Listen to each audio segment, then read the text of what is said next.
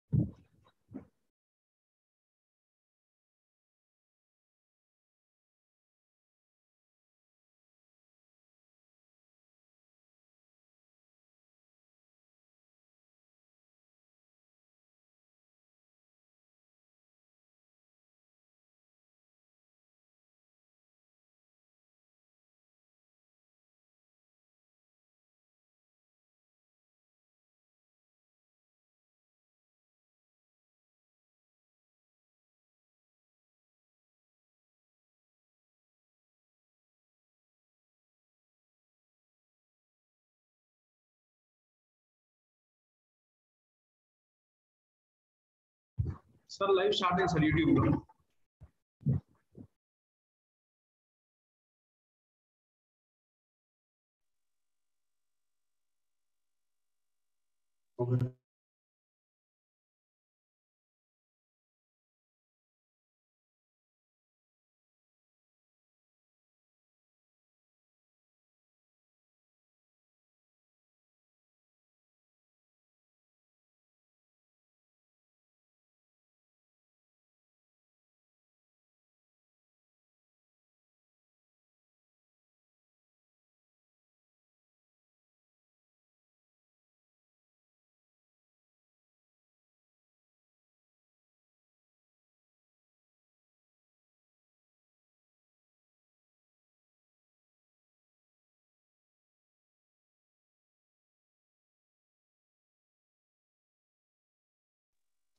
Finish na spotlight చేసి నా video spotlight చేసి.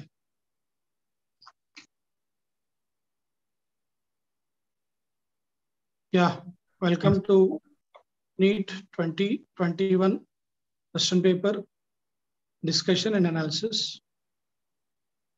The paper discussion will start with botany. Mr. Satish and Mr. Govardhan will initiate the paper discussion of botany. Satish sir. Good evening, everyone. So this is Satish Kumar from Excellencia and Botany faculty. And today we are going to discuss about our NEET 2021 paper. So here I'm discussing about the N6 code paper. So in this today's exam, so most of the questions we got in the easy format only. So like nearly 30 to 35 questions we got easy mode, and 3 questions we got moderate, and the remaining questions are very easy range. So the paper expected from the NCERT only. All questions we got from exact NCERT textbook points. So let us now discuss about each and every question from the today's exam. Okay. So now we have to discuss the first question. Plants follow different pathways in response to environment. Actually, this question is from plant growth and development.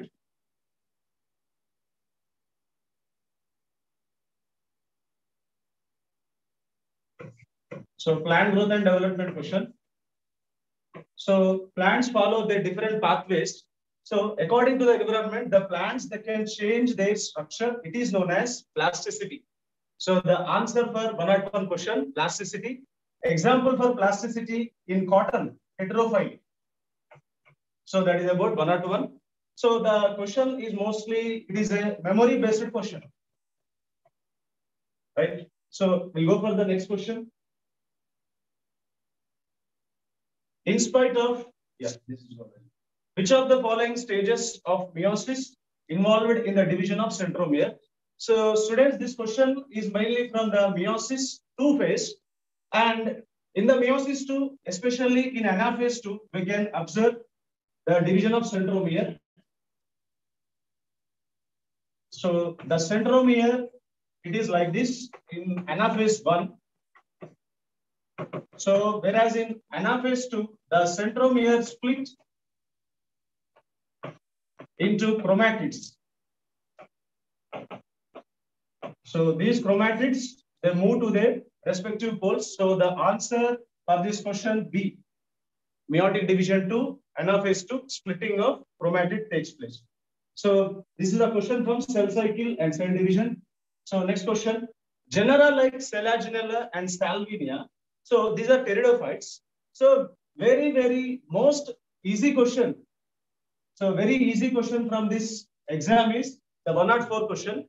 So Selaginella and Salvinia, they mainly produce two kinds of spores. We can call them as heterosporous pteridophytes. Homosporous means they produce only one kind of spores. Heterosporous, they produce two kinds. We can call them as heterosporous pteridophytes. Example, Selaginella and Salvinia. So the answer for 104, C. C is the answer for 104 question. Next one.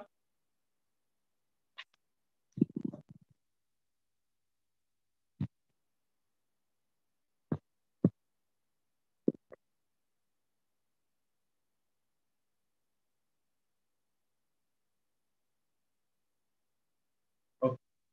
Next question. Mutation in plant cells can be induced by.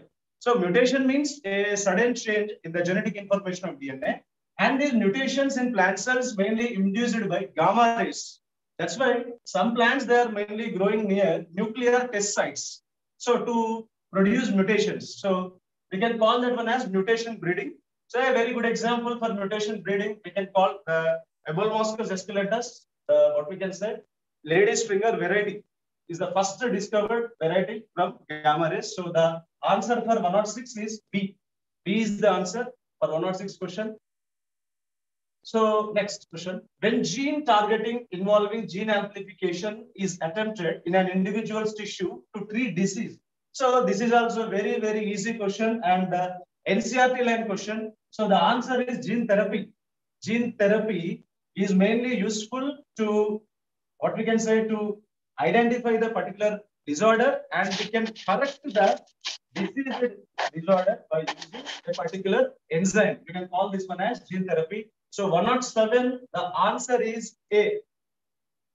Next one. Yeah, very simple question. This one also. So most of the questions from today's exam, they are easy level as well as, what we can say, one or two questions are moderate level. And here, this question, when the centromere is situated in the middle. So this is the centromere. If the centromere is situated in the middle, we can call this chromosome metacentric chromosome. Metacentric chromosome contain two equal arms. The arms are equal in metacentric chromosome. The answer would be D. So very easy. So 108 question, the answer would be D. Next question. So match the following. So this is the first match the following question. First question in N6 code. So lenticels, they are mainly helpful for the exchange of gases. If you know lenticels, the answer is easy. Direct one here. If you know one option, the answer would be easy. Lenticels. So we can call the lenticels. They are mainly helpful for the gaseous exchange. A3, cork cambium, phellogen B1, C4, secondary cortex phallodum, cork, suberin. So cork, it is impervious to water and it cannot permit the water into the cell. So the answer would be A. So if you know A as exchange of gases, so easy to pick the answer. Very easy question. This one also. Let's go for the next question. Which of the following is an incorrect statement? Microbodies are present both in plants and animals. Actually, the statement is 100% correct. The perinuclear space forms a barrier between the materials present inside the nucleus, right? Correct question, correct option. Nuclear pores acts as a passage. So this is a structure of a nucleus. So the nucleus mainly contains nuclear pores, genetic material. These nuclear pores, they act as a barrier for the entry of substances. So C also correct. Mature sieve tube element nucleus is absent. So the incorrect statement is D. So D is our answer because in sieve tube elements, conspicuous nucleus is absent. So the sieve tube elements, they mainly depend upon the nucleus of companion cells. So textbook question and NCERT point only. Let's go for the next question, students. Gamma are present in. So this is the second most very easy question in today's paper. So gamma, they are asexual birds. Gamma, they are asexual birds, mainly present in liverworts, bryophytes. So the answer is C. In gymnosperms, gamma absent. In mosses, most of the students they will confuse here. Mosses, no gamma formation. Mosses they mainly reproduce by protonema. This is juvenile stage, and the adult stage of mosses is gametophore. So most of the students little bit twisted here. For 111 question, it is somewhat twisted question, but directly, if you know the NCERT statement, easy to pick the answer. Gamma are present in liverworts. The answer is C. Example, Marcantia. Right. Next, we'll go for the next question.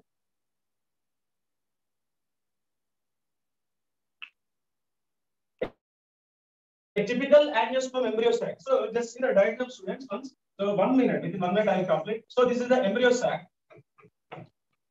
So the embryo sac contain antipodals, external and central nucleus is diploid. So what is the question here? A typical angiosperm embryo sac at maturity it contains 1, 2, 3 cells here, 4th cell here, 5th cell, 6th cell, and 7th cell. So the question is diagrammatic question, but it's not direct diagram dependent question. So they gave based upon the diagram as theoretical question. So a mature angiosperm embryo sac contains 7 celled nucleus. 1, 2, 3, 4, 5, 6, 7, 8. 8 nucleated. Very easy question from the sexual reproduction of flowering plants chapter. 115 question. The answer is D. D is the answer for 115. Next. So this is also from sexual reproduction. This time from sexual reproduction, we got 2 questions. One is the embryo sac, another one is pollination. So just see the pollination once again. So transfer of pollen grains from the anther to the stigma is known as pollination. So pollination, if the pollination takes place, so this is the same plant with 2 different types of flowers. So if the transfer of pollen grains takes place in between flower A to flower B, it is known as geitonogamy. So most of the students here also they confused. So this is the plant X and this is the plant Y. So this is different plant. So if you are having any confusion, you have to draw the diagram for this question. So the transfer of pollen grains from X plant to Y plant, 2 different plants, genetically 2 different plants, is known as xenogamy. It is completely cross-pollination. So D is the correct answer here. The term used for transfer of pollen grains from anthers of one plant during pollination brings genetically different type. 2 plants are genetically different. X plant and Y plant. It is known as xenogamy. If it is takes place between A flower and B flower, same plant, geitonogamy. So that is about 116 question. Next. Which of the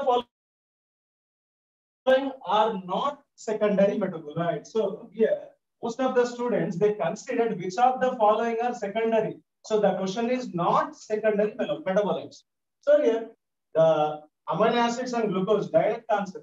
This one is amino acids and glucose, they are not secondary metabolites. Whether vinblastin, curcumin, they are drugs, rubber, gums, morphine and codeine. So remaining all are secondary metabolites. So not in the sense, answer A is the correct one. Right? Next question. The hormone, the plant hormone used to destroy weeds in a field. So here, the important point we have to remember from this chapter is from plant growth and development, we got 2 questions this year. Last year, we got 3 questions. This year, 2 questions we got. The hormone that destroy weeds. The hormone that destroyed weeds, 2,4-D, 2,4-dichlorophenoxyacetic acid. It is mainly useful to remove the dicot weeds. Removal of dicot weeds in monocot plants. Monocot plants like cereals. So these plants, these 2,4-D, it cannot cause harm to our plant. It mainly kill the weeds. So the answer for 119 is B. The plant hormone that destroy weeds is 2,4-D. So next question. Which of the following algae? Algae, plant kingdom question. So traditional biology, algae is always important. There are mainly 3 types of algae. And the result, first of all, you have to know the result food material. Green algae, result food material, glycogen and oil droplets. Brown algae, result food material, laminarin and mannitol. Red algae, if you know the result food material, the answer is very easy. So here, the result food material, mannitol, is mainly present in ectocarpus. It is a brown algae. Remaining these B and C options, they are green algae. A option is red algae. So the answer is ectocarpus, that is D. Mannitol, result food material. Laminarin and mannitol in brown algae. Next question.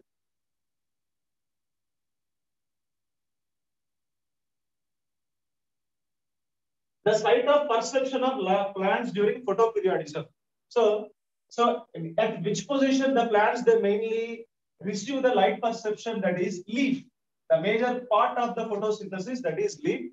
So very simple question, but it's like a twisted question. Most of the students, they won't study the basic level, but if you know the subject perfectly, you can do this bit. Otherwise, it is somewhat difficult question for the students, right? So the site of perception of light in plants during photoperiodism, that is leaf. C is the correct answer. Option C.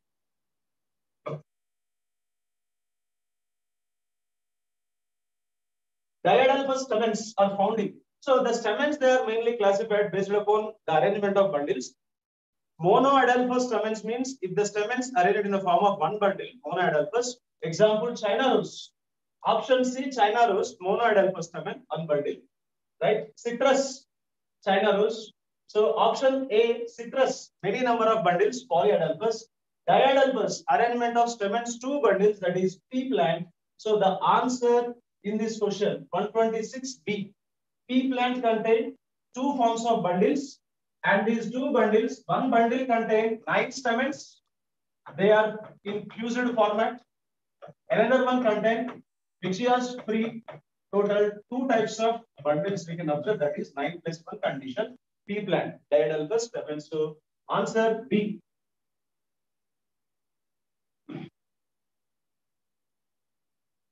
Next, so match the following. Second, match the following question in this paper. Cells with active cell division A2, meristematic tissue. A2, D is the answer.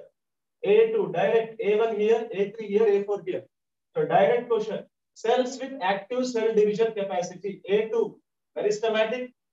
B4, cells performing similar structure and function, simple tissue. C1, tissue having different types of cells, vascular tissues, xylem and phloem. Dead cells with highly thickened walls and narrow, that is scleroid. So the answer for 127 question is D. So simple question. If you know the cell division capacity of meristem, it is easy to pick the answer. Next question. So another match the following question. It is mainly based upon the cell organics, cell unit of life. Cristae, thylakoids, centromere, and cistern. So here, if you know cisternae as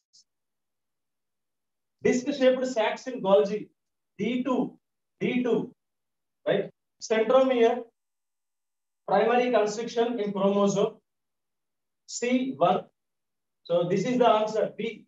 A3, cristae, enfoldings in mitochondria, thylakoids, flattened membranous sacs in stroma of plastids, centromere, primary construction in chromosome, and cisternae, disc-shaped sacs in Golgi apparatus. So this is the answer. So 128 question, the answer is B. So this is Golgi. Complete the flow chart on central dogma. Central dogma, it is very, very important and also easy concept. So DNA undergoes replication and synthesize DNA.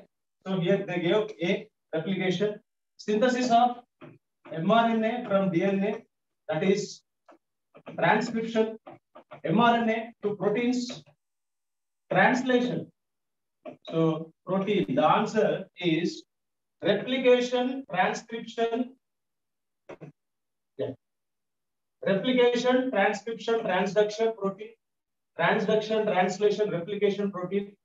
So replication, transcription, Actually, here B, C, it is translation. It's not replication. So the answer is B. Replication, transcription, translation, protein. So the answer for 130 is B. The first stable product in carbon dioxide fixation in sorghum. So sorghum, it is a C4 plant. If you know sorghum as a C4 plant, you can pick the answer as 4 carbon containing oxalic acetic acid. So the answer is A. Whereas in C3 plants, the first stable product is phosphoglyceric acid, glycolysis end product pyruvic acid, Krebs cycle intermediate product succinic acid. So easy to eliminate here. If you know sorghum as a C4 plant, the answer would be 4 carbon containing oxaloacetic acid. 131 A is the answer. So another match the following question. Protoplast fusion, tomato, cross between potato and tomato. It is an unsuccessful protoplast. Plant tissue culture, totipotency, ability of a plant cell to generate new plant, totipotency. Meristem culture, it is mainly produced, useful for production of virus-free plants. Then the answer would be, so micropropagation, somaclones. So protoplast fusion, so we can go with C, meristem culture, C4, A2, B1, C4 and D3. This is the answer. 132, option A is the answer. 132. During the purification process, so this is the question from biotechnology principles and process in the isolation of DNA. So DNA is mainly precipitated by using chilled ethanol. So the answer, very, very simple. The answer is A option. DNA mainly precipitated under chilled ethanol overnight to extract the DNA by spooling process. So 133 question, the answer is A. Which of the following is a correct sequence of step in a PCR?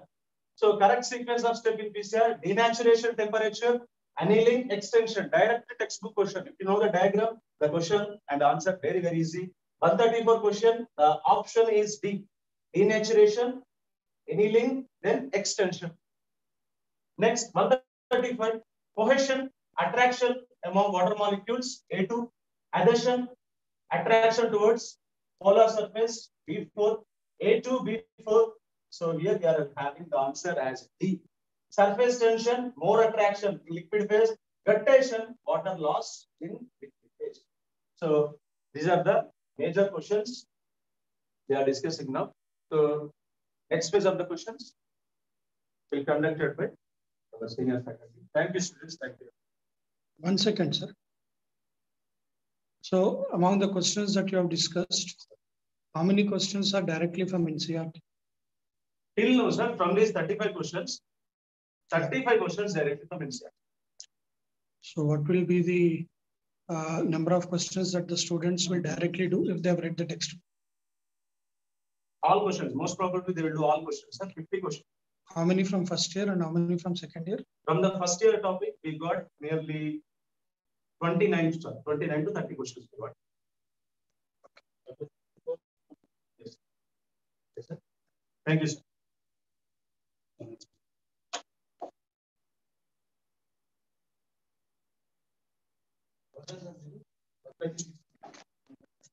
Clear.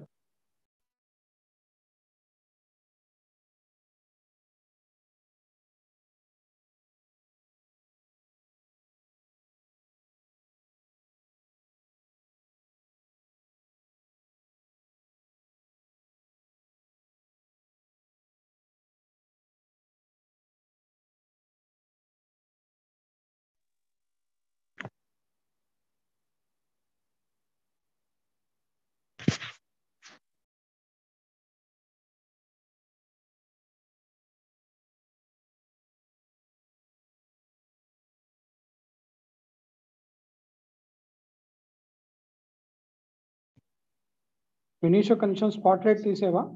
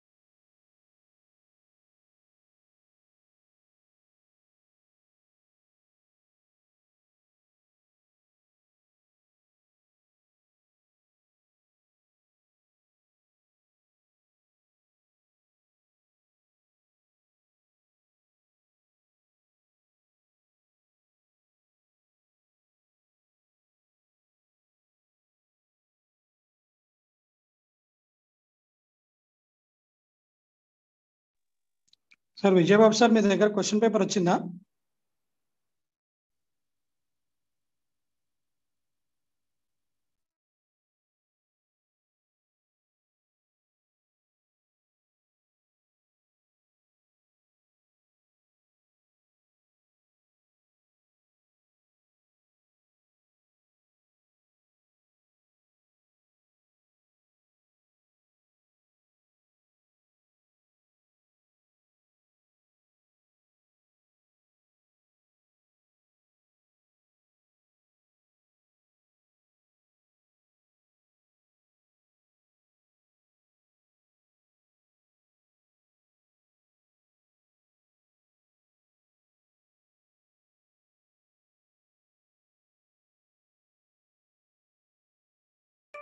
Yes, sir. Yes, sir.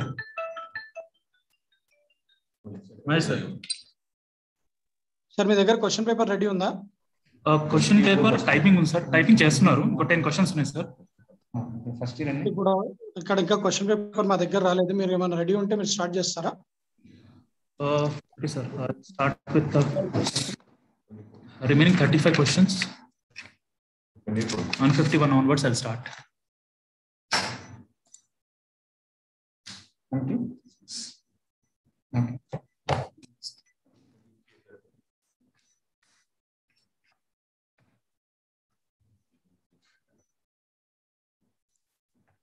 Sir.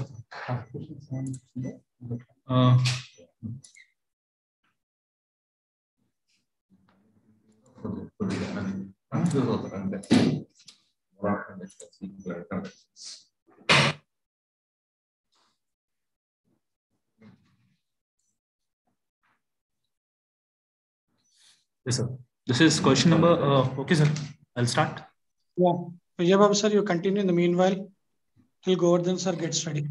Okay. And please also share how many questions came from NCERT textbook, how many from first year and how many from second year. Yes. Yeah.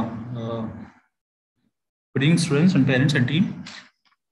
Today's NEET examination, out of 100, 45 questions are asked from 45 questions are asked from the zoology, and except 2 questions, 43 questions are directly from NCERT. Directly from NCERT. In that, 19 questions are taken from first year, and 26 questions are taken from the second year. And difficulty of the paper, if you observe, it's very easy except the 2 questions. So most of the questions are easy and moderate level. Okay, then we'll discuss the paper. I have Q6 code. The question number 151, which is given as erythropoietin. So erythropoietin hormone, which is stimulated by the formation of RBC, is produced by. Erythropoietin is a hormone which is produced by kidney. In kidney, particularly which cells produces? Juxtaglomerular cells of the kidney produces this hormone, which acts on the bone marrow to stimulate the production of RBC, to increases the RBC. Generally, this hormone is produced in hypoxic conditions, when the level of oxygen is less, like when we move into the altitude, higher altitudes. So during altitude sickness, at that time, this hormone is produced. So alpha cells of pancreas, they produces glucagon. The cells of rostral adrenal hypophysis, they actually produces there's 6 hormones, and the cells of the bone marrow, actually they are hemopoietic cells. It produces all the type of the blood cells. But erythropoietin is produced by juxtaglomerular cells. Now let's see the question number 152. So which of the following belongs to the family Muscidae? So Muscidae, the suffix idea is the family suffix, and Musca is a genus. And which is the scientific name of Musca? That is a housefly, Musca domestica. So the right answer is housefly. Is it not the cockroach, Periplaneta americana, not the firefly, not the grasshopper? So it is Musca domestica. So Muscidae. So right answer is the housefly. Now let's see this question number 153. Question number 153. So it is question is asked from the animal kingdom. So the list 1 consisting of scientific names and list 2 consisting of common names of the organisms. Physalia commonly called as Portuguese man of war. Faisal is called as a Portuguese man of war. So here you have two options, A2 and A2. So answer must be between A and C. Limulus. Limulus is a living fossil. It is a living fossil. It is also called as king crab. So 3. So B3, B3. And Ankylostoma duodenale, which is a common name, is hookworm. So option 4. So C4. And Pinctada, it is a pearl oyster. So D1. So the right answer is the option A. Is the correct one. Yeah. For effective treatment of disease and early diagnosis and understanding its pathophysiology is very important. Which of the following molecular diagnostic techniques is very useful for early detection? So generally there are three techniques are there. What are the three techniques? ELISA, recombinant DNA technology, and PCR, polymerase chain reaction. So these are the molecular diagnostic techniques. So here in the given answer, ELISA is the correct one, not hybridoma technology, not the Western blot technique, Southern blot technique. Are generally used. Hybridization technique is generally used to couple the probe with the DNA, and Western blotting technique and Southern blotting technique for the separation of the proteins and the RNAs, DNA. Southern blotting for DNA, Western blot from the proteins. So which is the molecular diagnostic technique? 3, ELISA, PCR, and recombinant DNA technology. So here in the given option, A is the ELISA is the correct one. Yeah. Coming to this, question number 155. Which of the following is an example for hormonal IUDs? IUDs, intrauterine devices, which are placed in the uterus. They are basically 3 types: non-medicated, copper, and hormonal. Non-medicated, Lippis loop, copper. So already here given it is 3: CUT, multi-load 375, CU7. So these 3 are copper IUDs. And hormonal IUDs, LNG 20, levonorgestrel 20. So that is the right one. Yeah. Coming to question number 151. It is botany related question. Yeah. Coming to question number 157.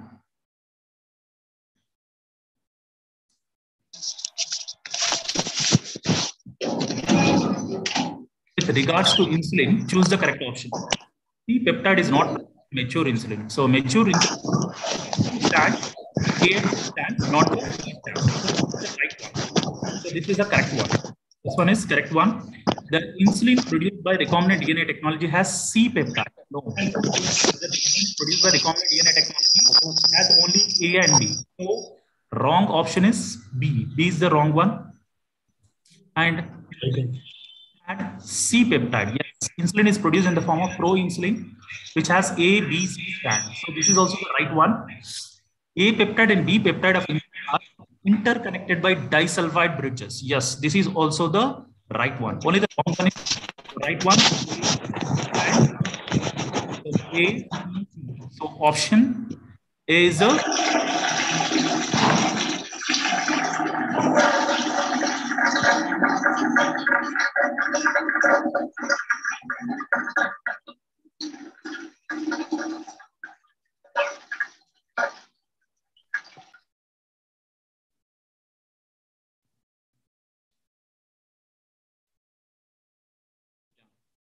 you can see here. So this is about the insulin one. Now coming to question number 158. Which one of the following organism bears hollow and pneumatic bones? Long bones. So hollow or pneumatic long bones are the characteristic of the birds. That to flying birds, not the flightless birds. Macropus. Macropus is a kangaroo. It is a mammal. So it doesn't have any pneumatic bones. Ornithorhynchus, duck-billed platypus. It is also mammal. So no pneumatic bones. Neophron. Neophron is a vulture, flying one. So flying bird. So it has hemidactylus, lizard. So in that also there is no pneumatic bone. The right answer is Neophron, vulture. The person with AB blood group are called the universal recipient. This is due to. So why we call as a universal recipient? So universal donor means they should consist no antigens on their RBC. Universal recipients means they should not have any antibodies in their plasma. Because whenever blood transfusion is carrying out, we look for 2 things. One is donors antigens and recipients antibodies. If any recipient who doesn't have any type of the antibodies, so there is no chances of agglutination of the blood. So that's why AB blood group people, they have both A and B antigen on RBC, but there is no antibodies in their plasma. So that is the right answer. So absence of antibodies in the plasma. So presence of antibodies, no, it doesn't have. Absence of antigens on this, no, they have antigens. And absence of A and B antigen in plasma, plasma never contains antigens. So the right answer is option B, absence of antibodies, anti-A and anti-B in the plasma. That is the right one. Okay. Yeah. Which enzyme is responsible for the conversion of inactive fibrinogen into fibrin? So in blood clot, 3 steps are there: formation of prothrombin or prothrombinase. Second one is conversion of prothrombin into thrombin. Third step is the fibrinogen, conversion of fibrinogen into fibrin. It is a cascading reaction. So end product of the first one, it acts like a catalyst in the second reaction. And end product of the second one, it acts like a catalyst in the third one. So in second step, prothrombin converts into thrombin. So that thrombin converts the fibrinogen into fibrin. So the right answer is thrombin. So the end product of second reaction is the thrombin, and that converts the fibrinogen into fibrin. Not epinephrine, not thrombokinase, not the renin. So epinephrine, it is adenyl medullary arm thrombokinase. It mainly it dilates the clots, and renin, it is juxtaglomerular apparatus. So GG cells, it produces the renin. Now we'll see this. Question number 161. Which of the following statements wrongly represent the nature of smooth muscles? Smooth muscles means communicating among the cells is performed by intercalated discs. There are 3 types of muscles: smooth, cardiac, and skeletal muscles. So intercalated discs are the characteristic features of cardiac muscle. So this is wrongly representing, because communication among the cells is performed by intercalated discs, that is in cardiac muscles, not the smooth muscles. So this is actually the wrong option. Coming to second, these muscles are present in the wall of blood vessels. Yes, they are also called as visceral muscles because they are present in the visceral organs like the blood vessels, walls of the blood vessels. So these muscles have no striation. They are also called as unstriated muscles. Yes, smooth muscles are also no striations, and they are involuntary muscles also. So these 3 are right. So the wrong one, intercalated disc, which is present in the cardiac muscle. So option A is the wrong statement. So wrongly present one is this. Okay, coming to question number 162, which is asked about the animal kingdom. So metamerism, segmentation, canal system, water canal system, comb plates, nidoblast, sting cells. So metamerism is a characteristic feature of 3 phylums: Annelida, Arthropoda, and Mollusca. So here it is given only Annelida. So A3, there are 2 options are there. And coming to canal system, water canal system is present in poriferans. There is a unique feature of poriferans. So 4, yes, B4. Comb plates, they are also called as Ctenidae. So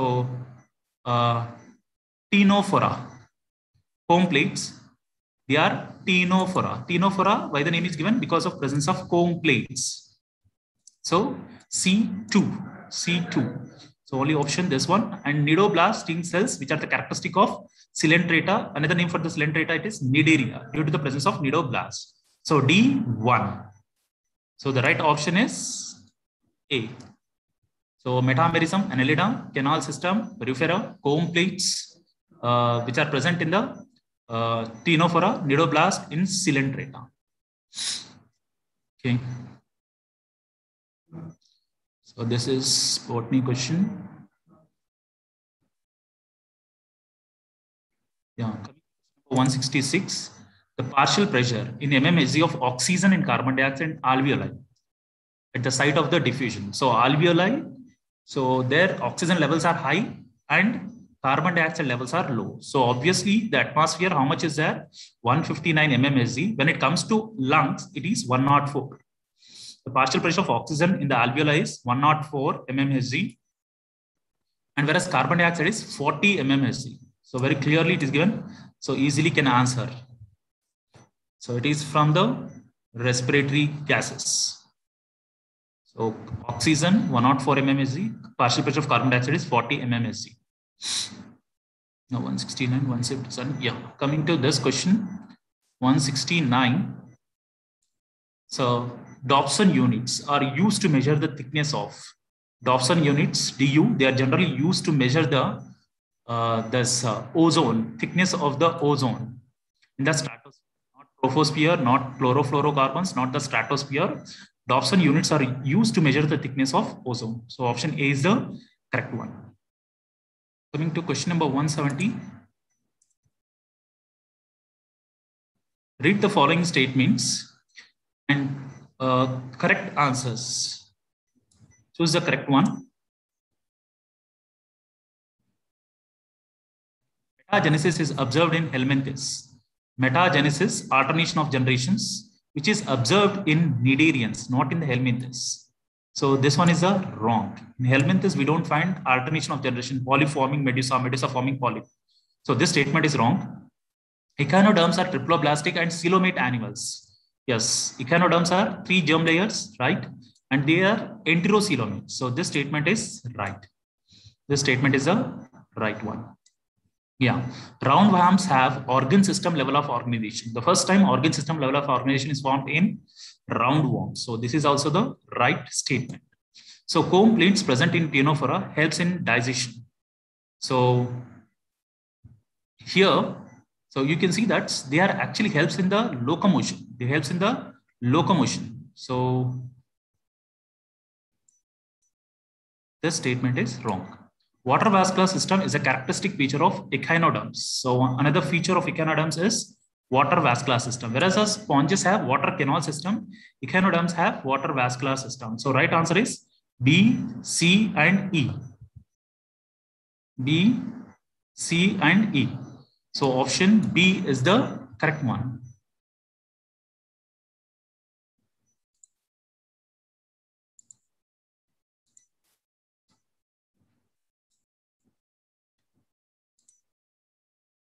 Yeah. So which is chronic autoimmune disorder of affecting the neuromuscular junction leading to fatigue, weakness, and paralysis of skeletal muscles is called. So myasthenia gravis, gouts, arthritis, muscular dystrophy. Muscular dystrophy, it is a genetic disorder related to the gene or protein dystrophin. So it is not the autoimmune disorder. Arthritis, it is inflammation of the joints. It does not lead to any fatigue or weakness or paralysis. Gout is the accumulation of uric acid in the joints. So this is also not the right one. So right answer is the myasthenia gravis. So it is autoimmune disorder in which acetylcholine receptors bind to the receptors which are present at the neuromuscular junction, which continuously stimulate them, lead to fatigue, weakness, and paralysis. So this is autoimmune disorder. Any disease that is due to our immune system imbalance, then it is considered as an autoimmune disorder. Autoimmune disorder. Yeah, now we'll see this question. Valves, IUDs, vasectomy, tubectomy. These are the different types of the contraceptives. And what is the function there?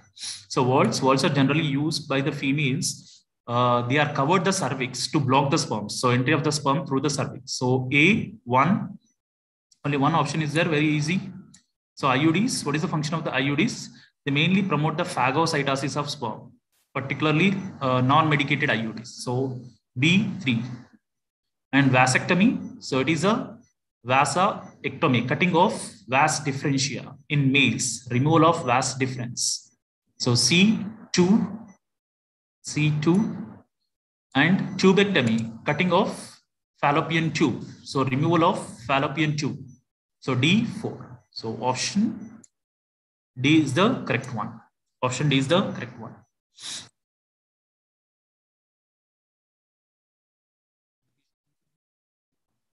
To question number 174, receptors for the binding of sperm binding in mammals are present on. So generally when sperm is entered into the female reproductive system, first it reaches to the vagina to uterus to fallopian tube. And there in the fallopian tube, first it binds to the corona radiata. There it actually releases the enzymes. Then after that, it binds to zona pellucida. So receptors for sperm are present on zona pellucida, which is covering the secondary oocyte. So not the perivitallin space, not the vitelline membrane. So it is zona pellucida. So the layer which is covering the secondary oocyte.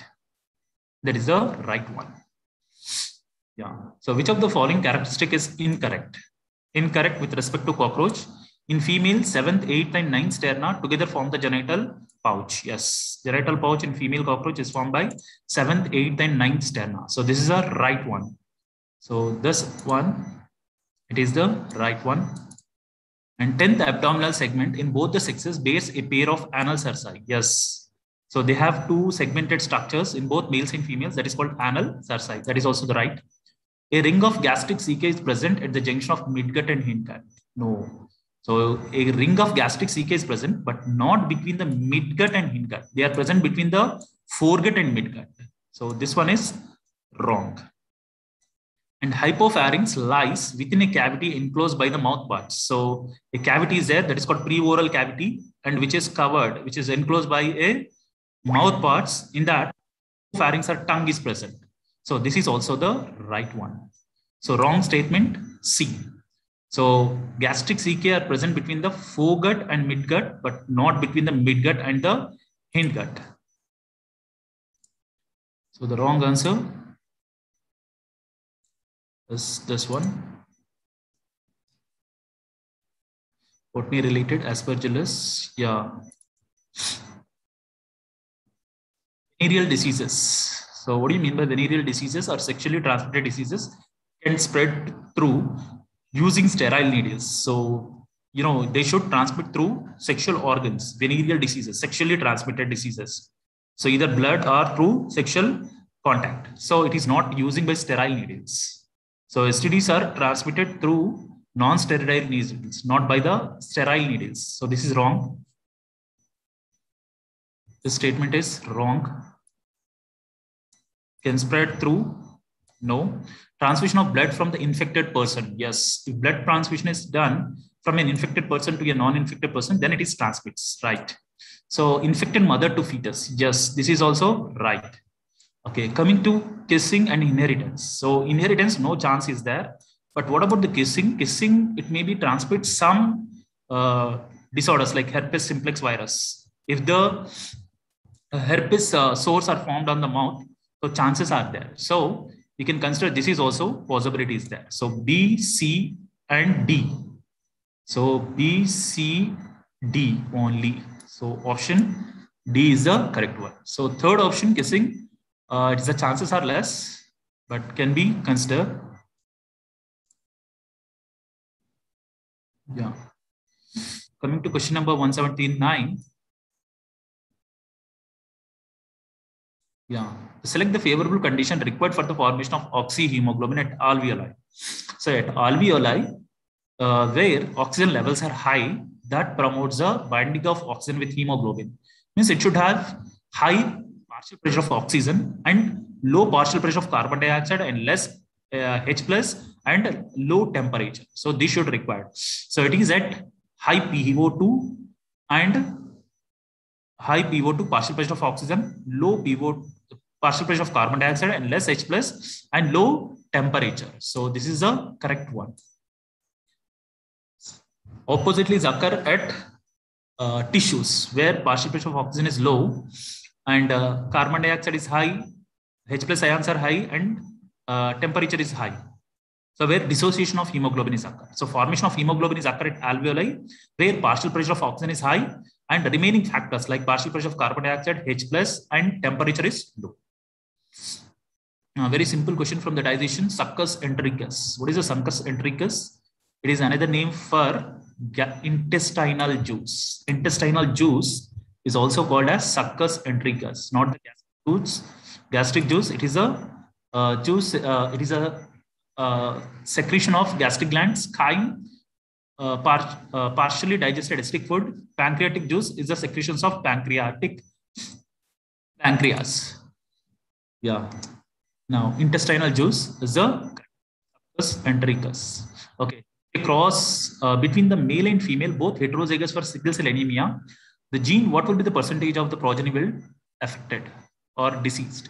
So, both are heterozygous. Both male and female are heterozygous, meaning is, so it is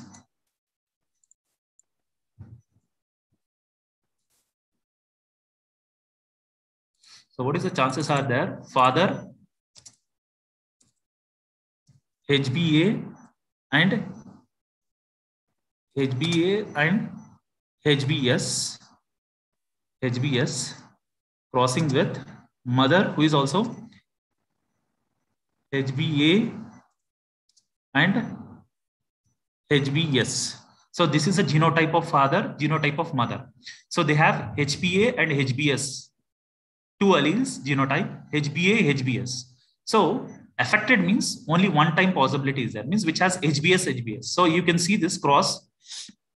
So first one, this cross like this, normal. This cross like this, carrier, HBA, HBS, carrier, HBA, HBA, normal, HBA, HBS, HBA, normal. Only one chance is there, that is HBH, HBH.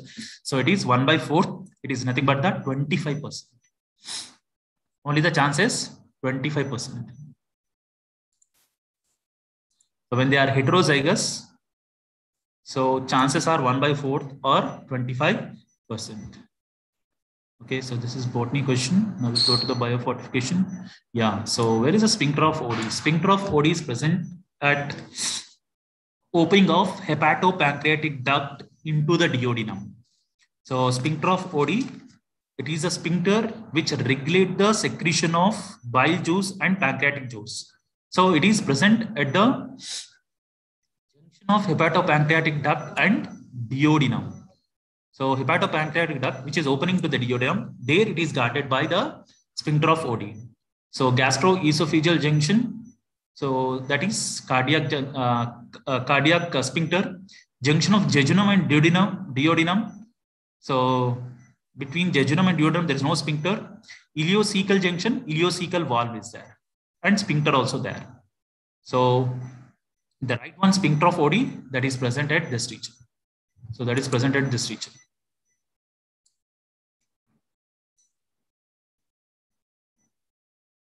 Biofortification of the crops is explained by the botany lecturer. Okay. So this is botany question, one more. Yeah. So this is related to zoology. Junctions. So identify the types of cells junction that help to stop the leakage of substances. So actually epithelial cells there are three types of the junctions. One is adhering junctions. Second one is tight junctions. And third one is the gap junctions. So what is the function of tight junctions? They prevent the leakage. Adhering junction, they helps in attaching the adjacent cells, and gap junctions for communication. So to stop the leakage. So which one? So that is a tight junction. Tight junction, they stop the leakage. Another one is a second one, which helps in facilitate the communication. That is a gap junctions. So the answer is D. Adhering junction, they helps in attaching to the adjacent cells. So 187 botany question. Yeah. Coming to 188 zoology question. Strategies for enhancement in food production. So which is not a step in the multiple ovulation embryo transfer technique, MOET. So in MOET, what is done? So first they'll take it about a superior female cow. Cow is fertilized by artificial insemination. So generally what they do, they take up a superior female. To that, they inject a FSH-like hormone. So here it is given, the cow is administered with LH-like hormone. LH does not help in the superovulation. Superovulation is occur because of the FSH. Because of FSH. Then after that, the female cow produces 6 to 8 eggs, which may be fertilized by elite bull, or it can be carried out artificial insemination. After that, allow it for the fertilization and further development. When fertilized eggs are reaches to the 8 to 32 cell stage, and they take out non-surgically and transferred into the surrogate mother. So in this, only this step here, LH it is given, that is the wrong one. If it is, it should be FSH, follicular stimulating hormone. So 6 to 8 cells at a time, that is right. 8 to 32 cells transfused into the surrogate mother, right? Artificial insemination is also carried out, that is also the right one. Yeah, coming to question related to earthworm. So it serves as a covering for mouth. It serves as a covering for mouth. Yes. What is prostomium? Prostomium is a flap-like structure which is present at the anterior side of the earthworm. Like if it is the earthworm, so anterior part, the mouth is covered by this flap-like structure. So which is covering the mouth. That is the right one. It helps to open the open cracks in the soil into which it can crawl. Yes, that is also the right one. And it is one of the sensory structure. Yeah, it has some touch receptors and thermoreceptors are there. Yes. It is the first body of segment. No, the first body of segment is peristomium, not the prostomium. So here it is given prostomium. This first segment is called peristomium.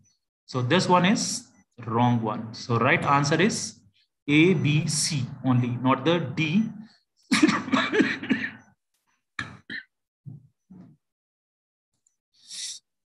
So the right answer is A, B, C, option B. Yeah, next we'll see the question number 190. So it is asked in the chapter population, organisms and populations, and ecosystem adaptation. So Allen's rule, physiological adaptation, behavioral adaptation, biochemical adaptation. Kangaroo rat, desert lizard, marine fish at depth, and polar seal. What is Allen's rules? Allen rules generally it says about the warm-blooded animals which are living in the colder regions. The colder regions, they have shorter extremities to prevent the heat loss from the body. So if you observe among this polar seal, actually they have a thick coat which prevent the heat loss from the body.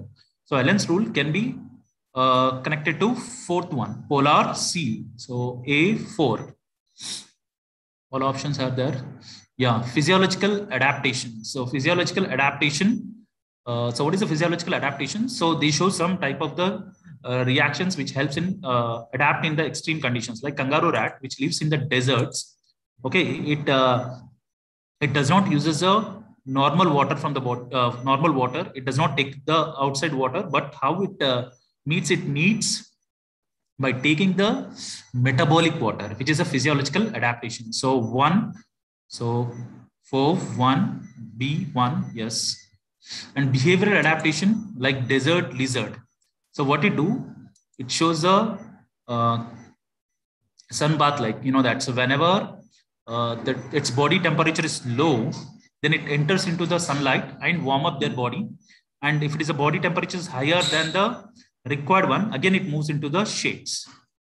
Okay, so this is behavioral adaptation, which observed in the desert lizard. Okay, so it is called as a basking. So biochemical adaptation. So the organisms which are living in extreme conditions, so they shows the biochemical adaptations, like marine fishes, which are living at the very deep oceans. They have to face extreme pressure conditions. So that can be maintained by undergoing the biochemical adaptation. So D3. So the right answer is A4, B1, C3, D, C2, D3. So option A is the correct one. Yeah, now you see this.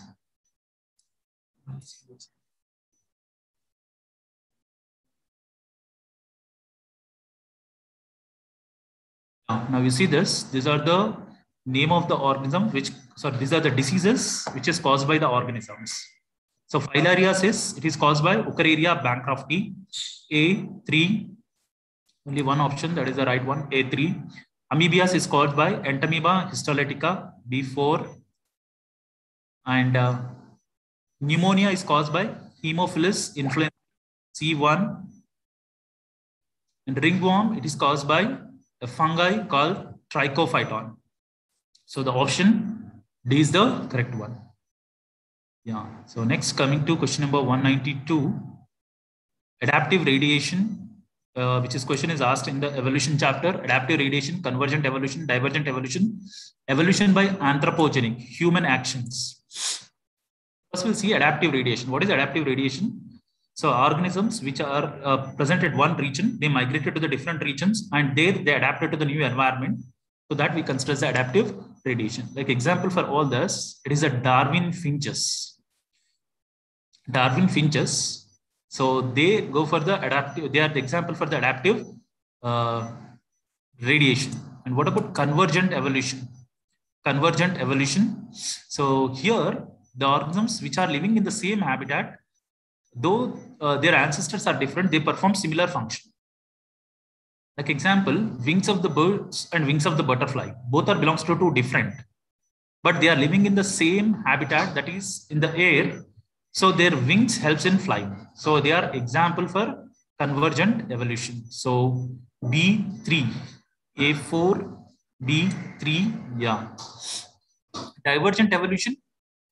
So like example is the organisms which are at one place move to the different regions and they adapted to the new environment. So bones of the limbs and bones of the man and the whale, when you observe, they are example for the homologous organs, but they perform different functions.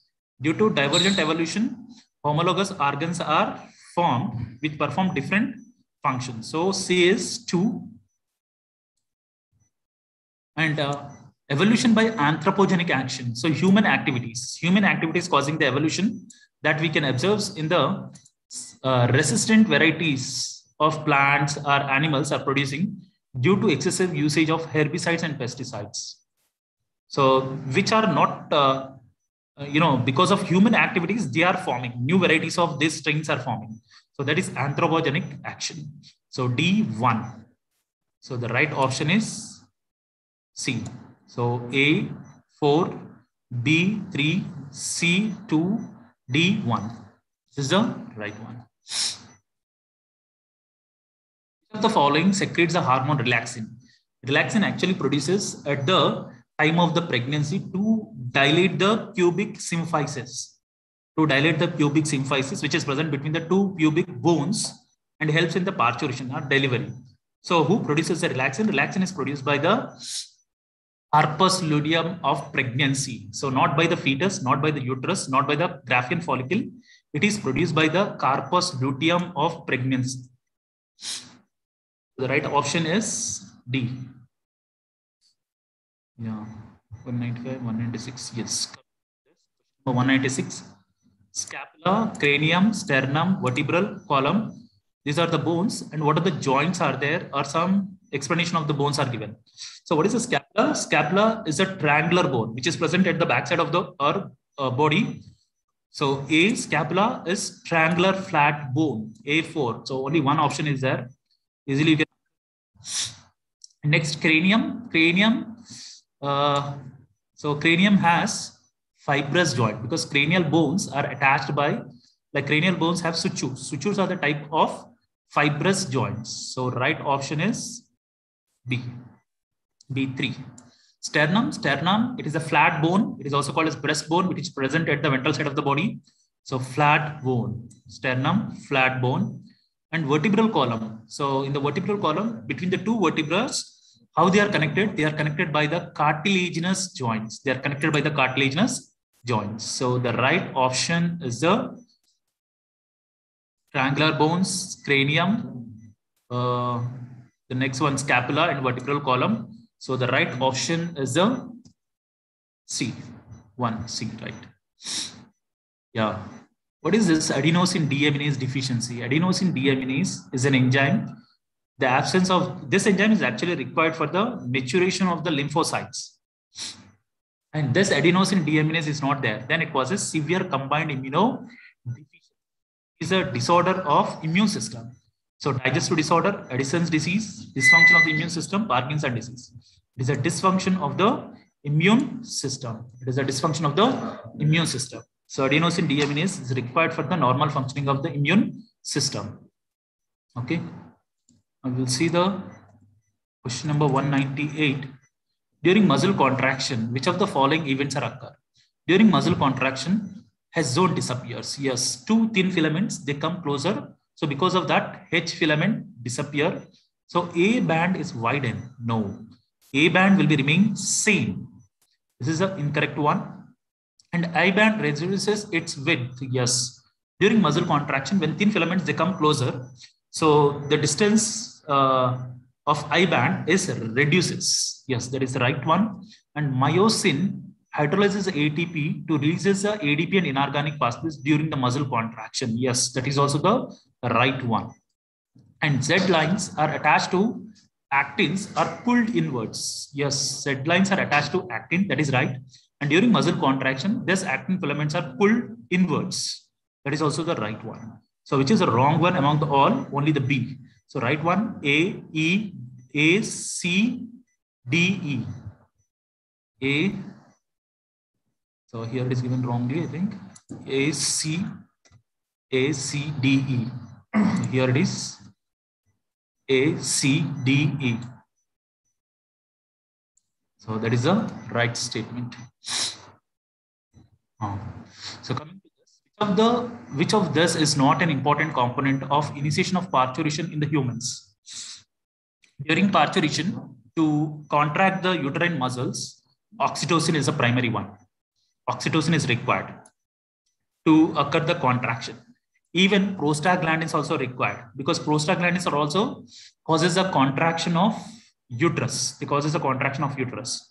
And prolactin is also required. Why prolactin is required? Because it promotes the development of mammary glands and production of milk. So it is wait for the releasing of milk after the delivery. So it also promotes the parturition. But progesterone, it maintains the pregnancy and does not allow the uterine contraction. So this is the wrong one. Progesterone is the wrong one, but increases estrogen level. That is also the right one. It also promotes the parturition. So this is right. This is wrong. So entire statement C is the wrong one. C is the wrong one. Yeah. Coming to this, a person goes to high altitude and experiences altitude sickness with symptoms like breathing difficulty and heart palpitation. Yes. When a person goes to a higher altitude and the person faces the altitude sickness, which includes the symptoms of breathing difficulty and heart palpitation. This is due to low partial pressure of oxygen, due to hypoxic conditions. So due to low atmospheric pressure at higher altitude, the body does not get sufficient oxygen in the light of the above statement. Okay, so up to here, the reason is up to here. Yeah. So a person goes to the higher altitude, they experience altitude sickness due to low atmospheric pressure at higher altitudes and does not get the sufficient oxygen. So assertion and reasoning both are right and it is the correct explanation. So option C, both assertion and reasoning are correct and it is the correct explanation. Okay. Yeah, 1 minute. We'll see the remaining 10 questions.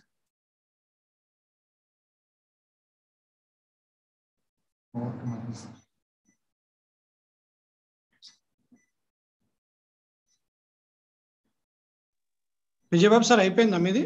Sir, ఇంకా 10 questions ఉన్నాయి sir. Okay. Already they have typed.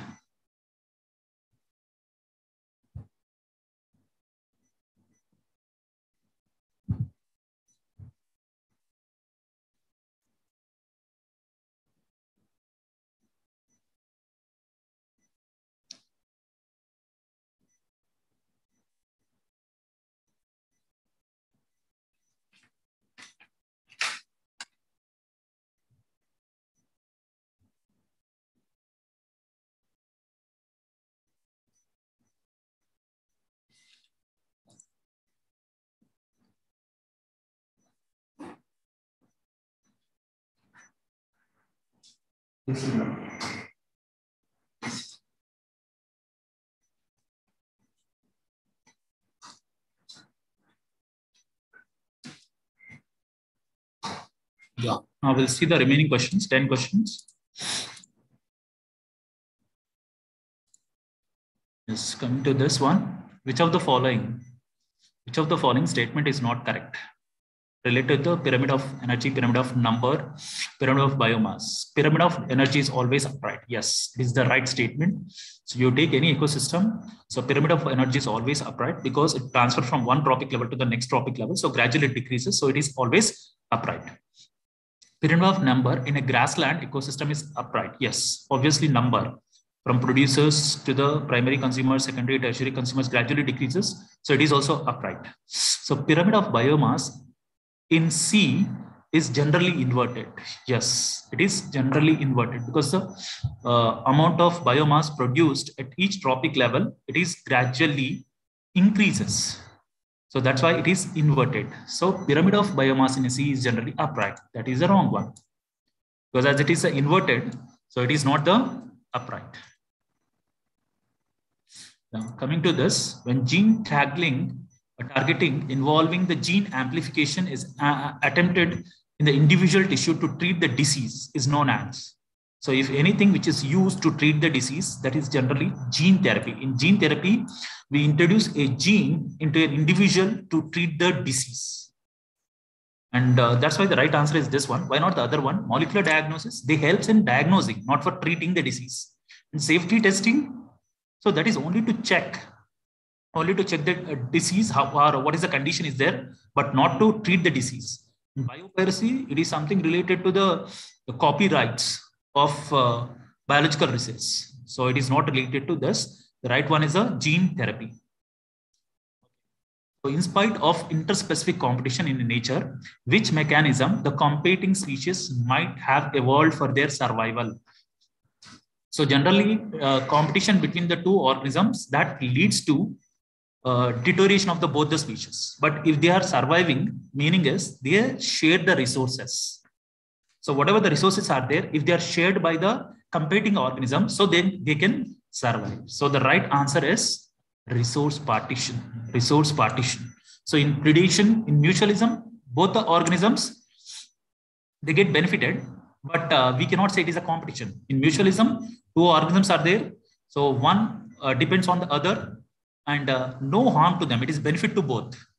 So we cannot say it is a mutualism. And in predation, predator and prey. So one is benefited, one is lost. And in competitive release, if two competing species are there, if you release the one from that habitat, other one will increase, but not the two. So two species or many species are there which are in one habitat, which can survive only if the resources are partitioned. Okay, coming to the next one, the factors that leads to founder effect. What do you mean by founder effect? So founder effect is some of the organisms or some of the individuals from a group, if they are left that population and started a new colony, then those are called as a founders. And the progeny of the founders have the genes of founders, but not to their original population, which is mainly explained by the genetic drift. So here, what happens in the genetic drift? That's the variations in the population is decreases. Like example, we studied about the blood group, like A, B, O, AB blood group people. In that, only O blood group people, if they are migrated and started a colony, so we call them as a founders. So they have only alleles which are related to the O blood group, not to the A, B, and AB blood group. So that is because of genetic drift. Not the mutation, not the general natural selection, not genetic recombination. Genetic recombination does not lead to founders effect, not the natural selection, not the mutations. Okay. So the amount of nutrients such as carbon, nutrients, phosphorus, and calcium present in the soil at the given time is referred as, it is called as a standing state. The amount of nutrients are present in a ecosystem at one particular time, then we can call it a standing state. Then what is standing crop? It is the amount of biomass which is available at each trophic level in an area. So it is not the standing crop. And climate community. So those are related to this one. So climax and climax communities, they are for the ecological succession, not the terms related to the this amount of carbon, nitrogen, and phosphorus. Climax community and climax organisms. Yeah, what do you mean by amensalism?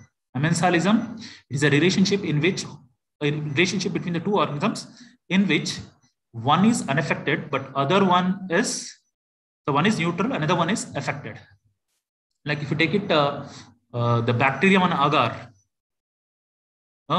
So bacterium and a penicillium, if it is there, penicillium can grow, but presence of penicillium, streptomyces cannot grow. So one is harm to the other, and another one is unaffected. So minus and 0. So option C is the correct one. Yeah. In the equation, GPPR is equal to NPP. What is GPP? Gross primary productivity minus, this is a rate of respiration or respiratory loss gives net primary productivity. So what is R? In the equation, R is GPP minus this. So what is R? R is respiratory loss. It is not the radiant loss, retardation factor. It is a respiratory loss. In exponential growth curve, where it is nt is equal to n naught e to the power of rt. What do you mean by e? E is nothing but the base of natural logarithm, which value is 2.718. So nt, it is a time of population, the population density at time t, n naught population density at the time 0 or beginning. E is the base of natural logarithm. R is intrinsic value of natural increase. T is time. So the E, it is the base of natural logarithm. So option A is the correct one. Yeah. So nowadays it is possible to detect the mutated gene causing the cancer. So how can we detect the cancer? We prepare a gene which suppresses the cancer, and we go for the rDNA technology, and we prepare a probe which we hybridizes with the a person's DNA. If person's DNA has this gene, mean is the gene is not mutated, so no cancer. But if the gene is not there, meaning the person has, the gene is mutated and the chances of cancer. So we go for normal technique like isolation of the cell. First, we'll take the cell, from the cell isolation of the DNA. DNA is fragmented, then separated by gel agarose gel electrophoresis, then transferred by Southern blotting. Then on nitrocellular membrane, we add the probe. And if probe is hybridized, meaning is the gene is present, so no cancer. If there is no probe is hybridized, the meaning is the gene is mutated. So after that, after the hybridization, when we observe under the ultraviolet rays, if there is any appearance of the line, indicates that the gene is normal, gene is not mutated, no cancer. But if it is absence, indicates that the gene is mutated and chances of cancer. Mutated gene does not appear on a photographic film as the probe has no complementary with it. Yes, that is the right one. So mutated gene does not appear on the photographic film as the probe has complementary. If it is a complementary strand is there, then obviously it has to appear. So mutated gene particularly appears on a photographic film. If it is appeared, then it is not mutated. It has same sequences. Mutated gene completely and clearly appears on the photographic film. So if it is appeared, then no chances of cancer. Only if it is not appearing on the photographic film, the meaning is the cancer is occur. Okay, DNA fingerprints involving the identifying the difference in some specific regions in a DNA sequence, and it is called as repetitive sequences. It is called as a repetitive sequences. The sequences which are repeated many times, those are called repetitive sequences. These repetitive sequences may be various type like VNTRs, STRs, and they are the markers for identification of an individual. So not a single nucleotide, not a polymorphic DNA, not the satellite DNA. It is a repetitive DNA that helps in identifying the DNA fingerprinting. Okay, so with this, we have discussed all the questions, 45 questions of zoology. So next, over to Neshman sir. Yeah, thank you, Vijay sir. I think we'll finish off the pending bio part. Gordon sir. Good evening, future doctors. Myself, Gordon, working in Excellencia as a botany lecturer. So I'm going to deal the remaining part of the NEET paper N6 model. The set is there. Okay. Already the first the section was completed by the Satish Kumar sir, and the remaining questions I'm going to deal. So in that the 137 question, which is related to the respiration in plants. So in respiration, actually they are asked about the ETC. So whatever the incorrect statement is there in this, the first ETC, electron transportation chain. In that, whatever the NADH plus H plus and FADH2 are there produced. Those are the reduced the coenzymes. These are called as the reduced coenzymes. So in this, they will be in the electron transportation system. They are going to converting into the ATP molecules. While that there will be NADH2 will be able to produce the 3 ATPs except the cytosolic NADH2. But actually the normal NADH2 is able to produce the 3 ATP molecules. But here it is given as a 2 ATPs. And as well as at the same condition, FADH2 is able to produce the 2 ATP molecules. But here it is given as a 3 ATP molecules. So this is only the wrong. So what about the remaining? ATP is synthesized through the complex 5. Yes, ATP synthase. Complex 5 is also called as ATP synthase, right? So second one is as oxidation reduction reactions produce a proton gradient in respiration, proton gradient force. That is also the right. And next, during aerobic respiration, role of oxygen is limited to the terminal stage. Yes, terminal oxidation or the final the acceptor, electron acceptor is oxygen only. So that means this will be involving in only the limited to the terminal stage only. So this is also right. So only the incorrect statement is the first statement. So that is asked about the incorrect statement. So this is the option A is the right option for this 137 question. Now we are going to discuss about the 138. So in this is related to the biotechnology vector set. Okay, so the rDNA technology related to the PBR322 plasmid vector. Okay, so in this the PST1 is actually this is the one where the restriction endonuclease enzyme which will be located in the ampicillin resistant gene sequence. So this will be whenever this will be inserted into that the ampicillin resistant gene sequence will be inactivated. So that is called as the insertional inactivation. So by the insertional inactivation, the entire the enzymatic, that means ampicillin resistant will be the loses by that particular organism. The same point as given as a fourth option, and this is only the correct option. So what about the remaining? The transformed cells will have the ability to resist ampicillin. No, why? Because in that the already the PST1 gene sequence they will be the cut and inserted. So automatically the ampicillin resistance will be gone. So that's why this is wrong. Now, the next one, it will be leads to the lysis of host cell. No, it is not leads to the lysis of host cell, and it will be involving in the only the plasmid vector has to be. That means the thymeric DNA only inserted. So that is not having that. It is not any kind of harm to the cell. Next, it will be able to produce a novel protein with a dual ability. So this is also not there. So that's why the fourth option is only the right option regarding this plasmid PBR322 will be inserted.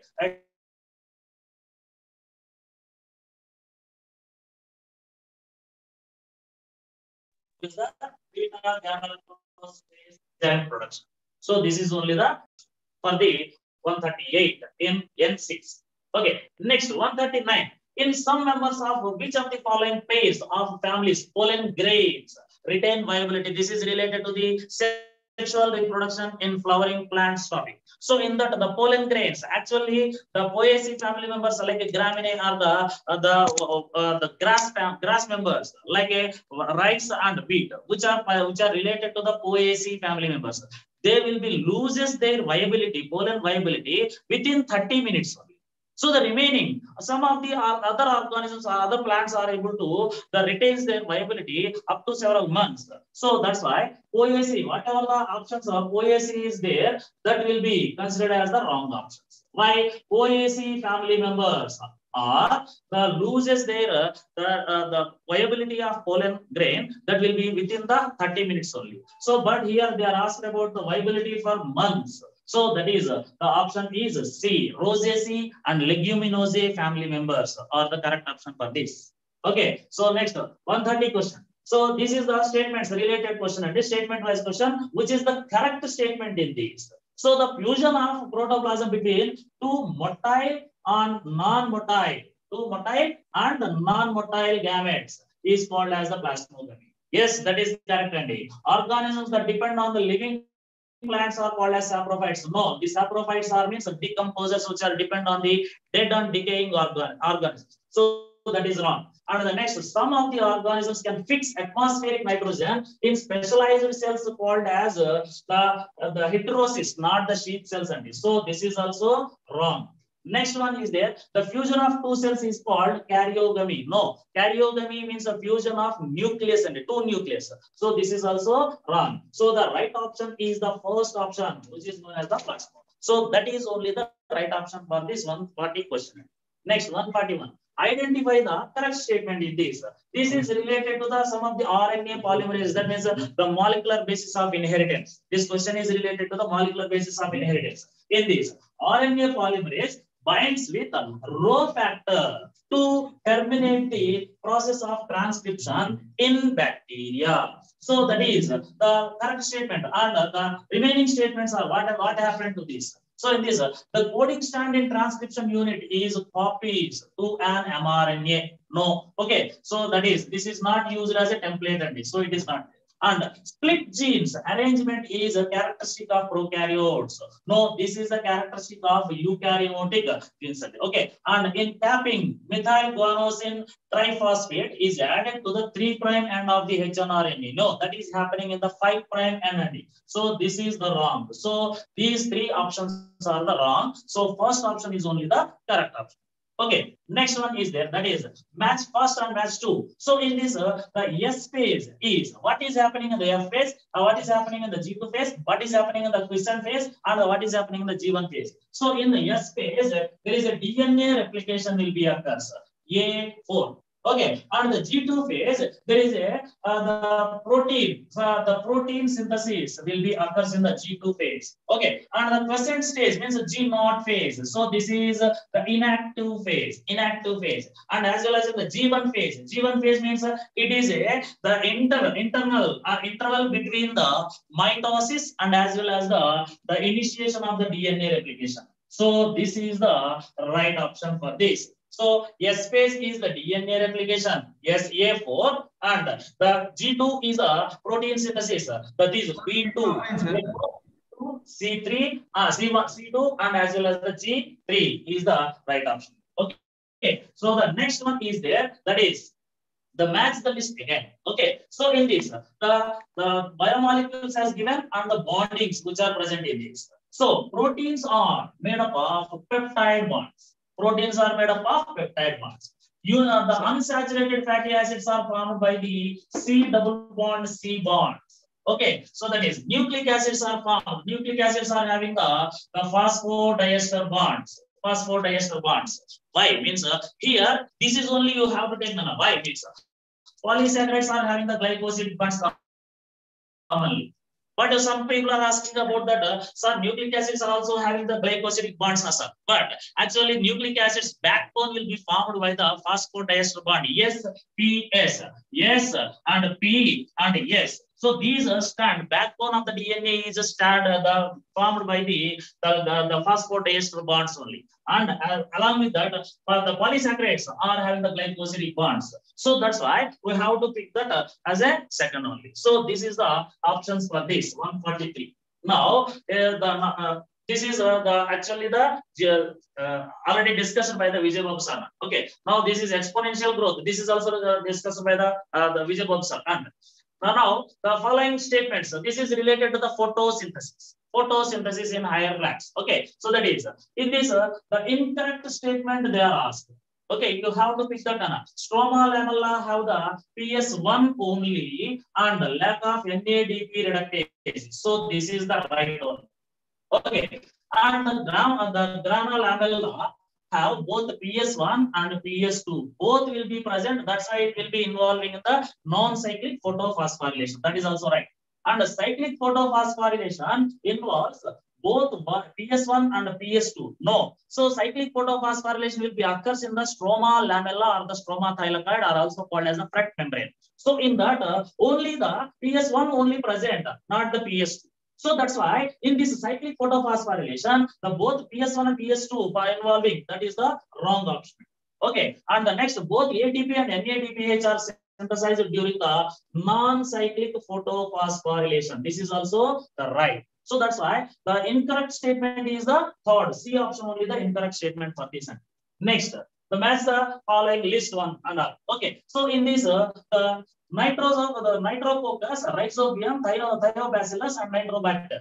And here the functions of those things will be given. So in this, the nitrococcus will be involved in the conversion of ammonia to nitrate. And the rhizobium is there that will be involving in the conversion of nitrite to the nitrates. Okay, so the next one is there, that is thiobacillus. Thiobacillus is used as the denitrification. And the nitrobacter is used as in the form of conversion of the nitrite to nitrate. Okay, so this is about the option 147 option. Next, select the correct pair in dicot leaves. Correct pair and they are asked. Okay, in the dicot leaves, vascular bundles surrounded by large, thick-walled conjunctive tissues. No, these are the thin-walled conjunctive. These are not the covered. Okay, so these are not the thick-walled conjunctive tissues only. So this is wrong. Okay, next, the second option is that is cells medullary rays, cells of medullary rays that form the part of cambial ring, interfascicular cambium. So this is the right. So how they will be there? Means actually while the secondary growth will be identified, the small explanation on secondary the growth will be identifying the dicotyledonous plants. Here we are having the top-shaped vascular bundles are going on. Top-shaped vascular bundles are present in these. Okay, so in these top-shaped vascular bundles, remaining part will be there. These are the parts. So whatever the central part, this all the part is called as the medulla. So this will be extended up to here, up to the here. So these extended parts are known as the medullary rays. Medullary rays.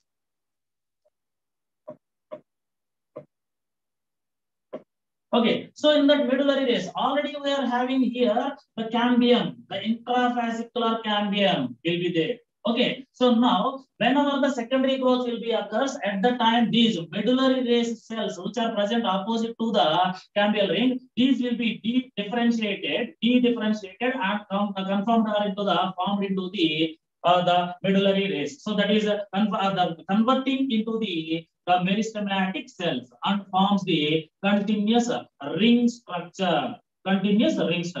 So this is known as the interfascicular cambium. So that is only the right. So next, what about the second one? Loose parenchyma cells rupturing the epidermis. No, this is not the loose parenchyma cells only. Okay, so those are not involving in the formation of lens-shaped lenticels. It is not. Okay, so that's why it is wrong. And large colorless empty cells in the epidermis of grass leaves are subsidiary cells. No, these are not the subsidiary cells only. So that is also wrong. So that's why the option is B only the right option for the 148 question. Next, 149. So this is related to the taxonomy or the morphology of the flowering plants according to the NCERT.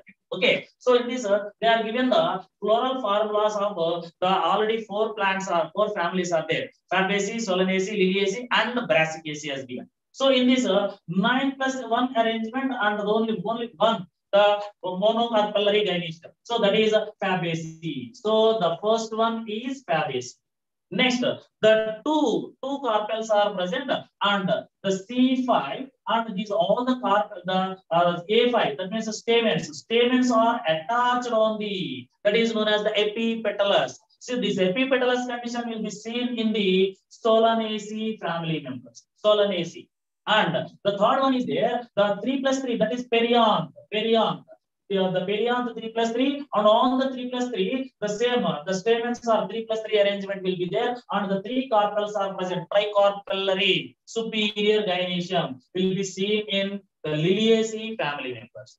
And the remaining is the K+2+2, that is the 4 sepals and the 4 petals and the 2 androecium, 2+4, that means a total 6 the stamens are present, and the 2 the fused carpels or the syncarpus gynoecium will be present in the Brassicaceae family members. So this is the options.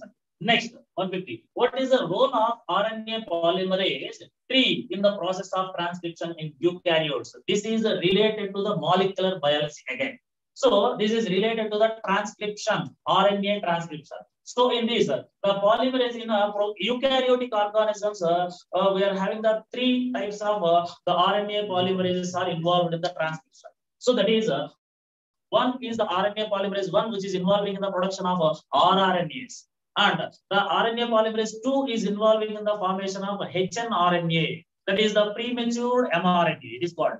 And the RNA polymerase 3 is involving in the formation of the small nuclear RNAs, and as well as the small the subunit containing 5S RNA and as well as a tRNA. So that's why the option is A is the correct option. Transcribes the polymer RNA polymerase 3 is involving in the transcribes the tRNA and 5S rRNA and snRNA. So this is the main the right option. Okay, but what about these things? So the transcribes precursor of mRNA. No, precursor of mRNA means hnRNA. No, that is the transcribed by the polymerase 2. And what about the second one? Transcribes only sRNA. No, why means along with that sRNA, these two also will be able to produce synthesize. So that is also wrong. And the transcribes rRNAs 28 sRNA and 18 sRNA and 5.8 sRNA. So these all will be produced by the polymerase 1. So that's why it is also wrong. So that will be asked about the only polymerase 3. That's why the first one is only the right option. So with this, I'm going to complete this topic, Nana. I hope all you are understand these topics and the answers also we got. Okay, thank you very much. Thank you, Govardhan sir. Thank you, Vijay Babu sir. Thank you, Satik sir. May I request the chemistry team to be ready? Chemistry team. Yes, sir. Yes, sir. 1 minute. I'm sharing the paper. Yeah. No. No.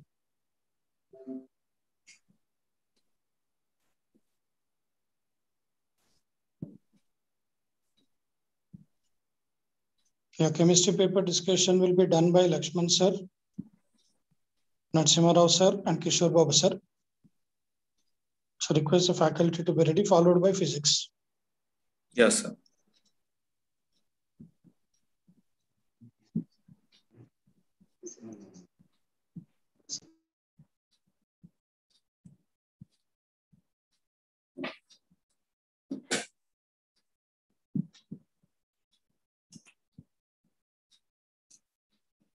Yes, sir. Lakshman sir.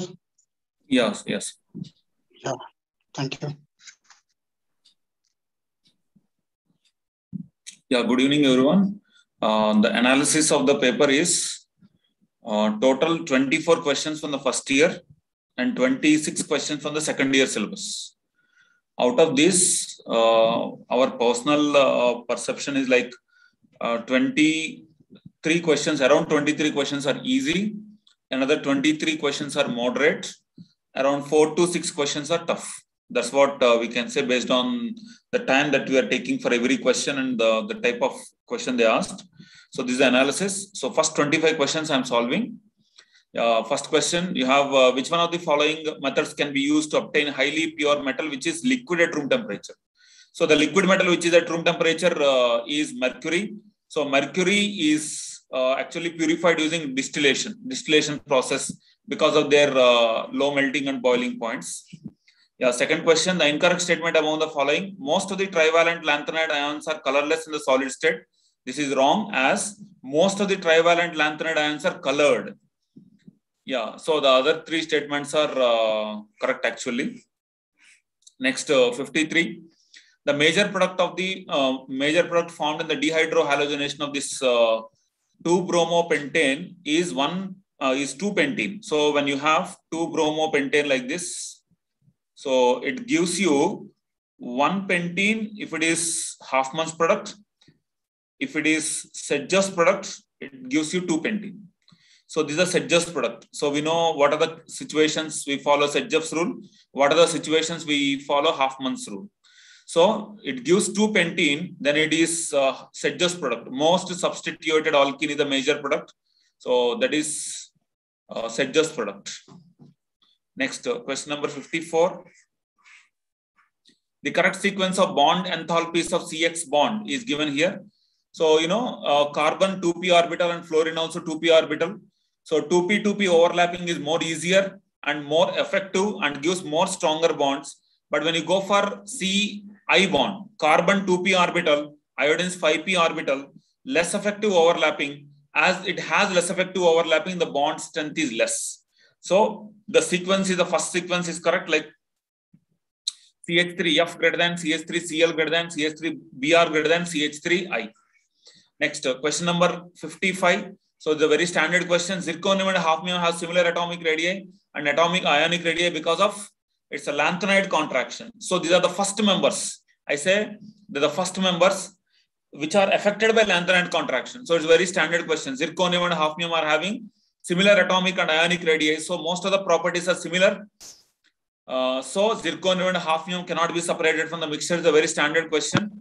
So they are having similar atomic and ionic radii because of lanthanoid contraction. Next, question number 56. So what he mentioned, we know nu is equal to c by lambda, where nu is the frequency, c is the velocity of light, and lambda is the wavelength. So it is mentioned nu, and we are supposed to find lambda. So nu is equal to c by, lambda equal to c by nu. C value is 3 into 10 power 8.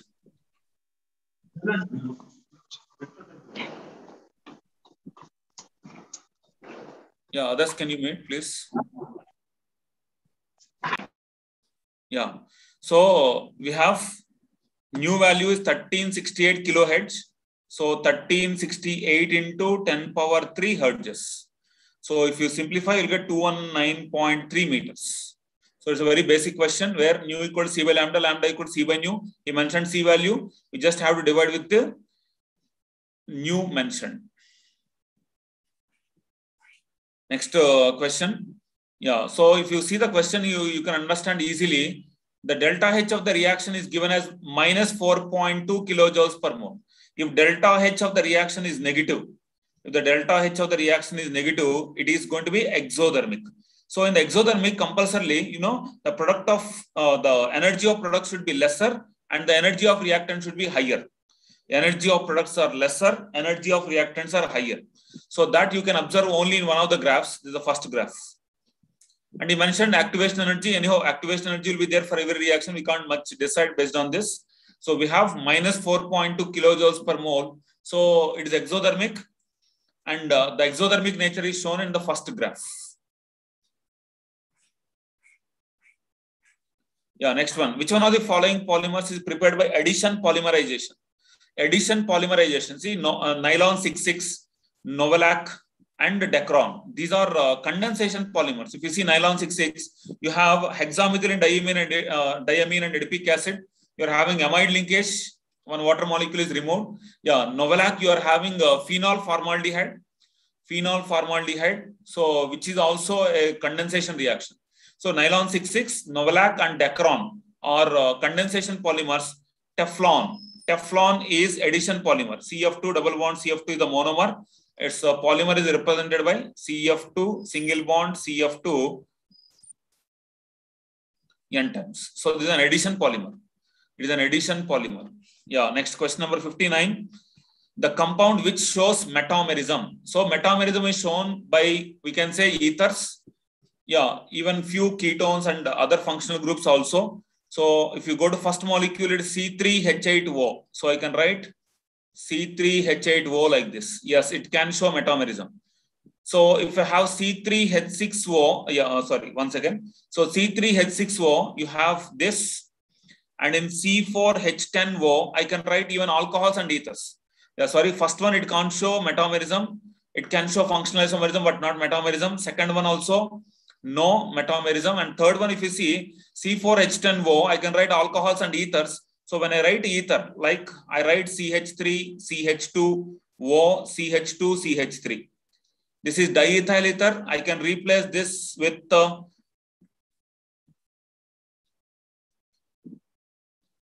methyl propyl ether. Methyl propyl ether. It can show.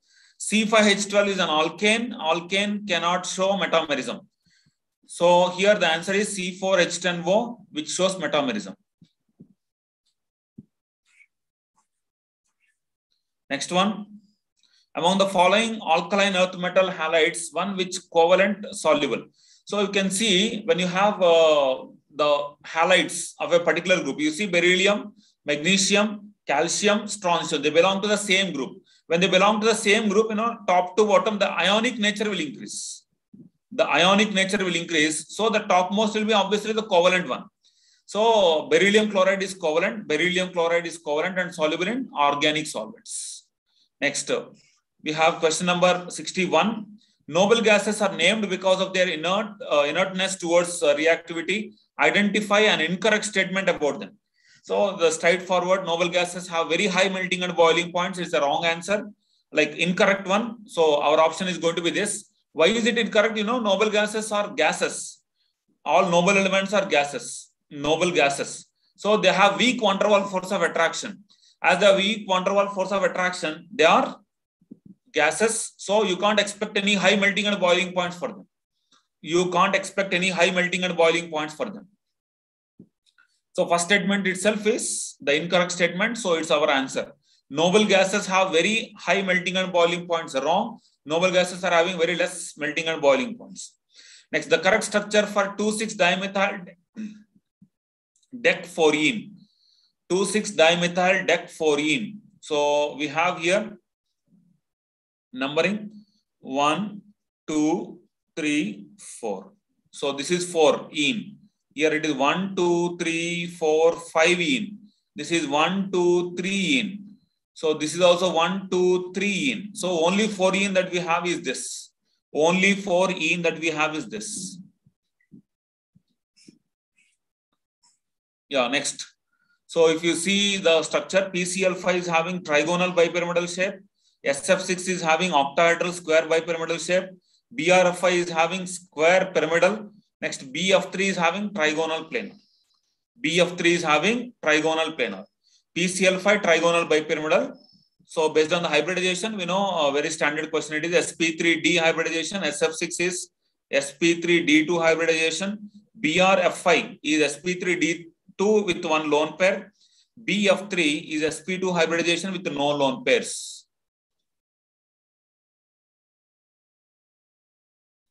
Yeah, next question. What is the IUPAC name of the following compound formed? So when you have acetone, this acetone with the C2H5MgBr. So it's going to be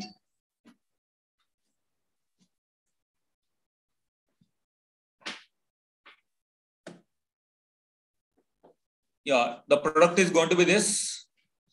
So if you write the numbering, it's going to be 1, 2. So it will be 2-methyl-butane-2-ol. 2-methyl-butane-2-ol. So Grignard's reagent, carbonyl compound on reaction with Grignard's reagent will give you alcohol. Next, 65. The maximum temperature that can be achieved in the blast furnace is around 2200 Kelvin. It's also there in the NCERT book. Next, so when you see this question, the pKb of dimethylamine is given, the pK of acetic acid is given. So the salt, like it is an example of the type of ammonium acetate where acid is weak and base is also weak. So it's a salt of weak acid and weak base. So here both anionic hydrolysis and cationic hydrolysis take place, and the pH of this solution is going to be 7 plus half pKa minus half pKb. It's going to be 7 plus half pKa minus half pKb. So we have 7 plus half. We have pKa of the acid given as here pKb of dimethylamine is 3.27. pKa of acetic acid is going to be 4.77. 4.77 minus half pKb. Half pKb. pKb of dimethylamine is given 3.27. If you substitute, like if you simplify, you'll get 7.75.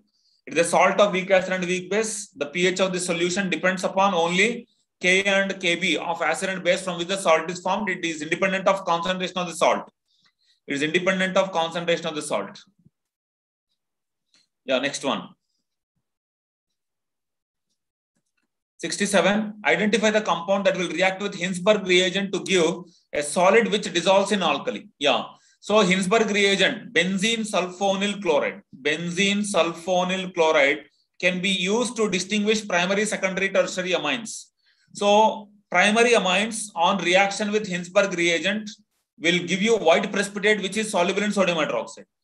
Primary. Secondary amines will give white precipitate, not soluble in sodium hydroxide. Tertiary amines, they do not react with Hinsberg reagent. So obviously it is going to be primary amine. So we have only one primary amine in this. This is B. Only primary amine that we have is B. Yeah, next. 68. Yeah, so this is the application of Kohlrausch law. If according to Kohlrausch law, we can identify the lambda infinity of weak acid. So when you have lambda infinity of weak acid like acetic acid, we have we can write from the first application of Kohlrausch law. So you can write like this as CH3 lambda infinity of sodium acetate plus lambda infinity of HCl minus lambda infinity of NaCl. Yeah, lambda infinity of sodium acetate is given. Sodium acetate is 91. Lambda infinity of HCl is given. That is 426.16 minus lambda infinity of NaCl. It's going to be 126.45. It is going to be 126.45. So you'll get 390.71. 390.71. So it's the application of first application of Kohlrausch law. Yeah, next one, 69. Tritium, a radioactive isotope of hydrogen, it emits which of the following particles? Actually, it emits beta particles. It emits beta particles. When you have tritium T13, we have, it gives you helium like 2,3 plus electron. So electrons are nothing but beta particles. Electrons are nothing but beta particles. So it's a beta emitter. It's a beta emitter. Yeah, next one. Question number 70.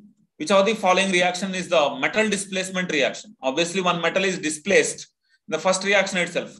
Chromium is displaced in the first reaction. Chromium is displaced by aluminum and we got chromium finally. So that's why it's a metal displacement reaction. It's a metal displacement reaction. Next, 71. Given below are the statements. You see, on statement 1, aspirin and paracetamol are actually non-narcotic analgesics.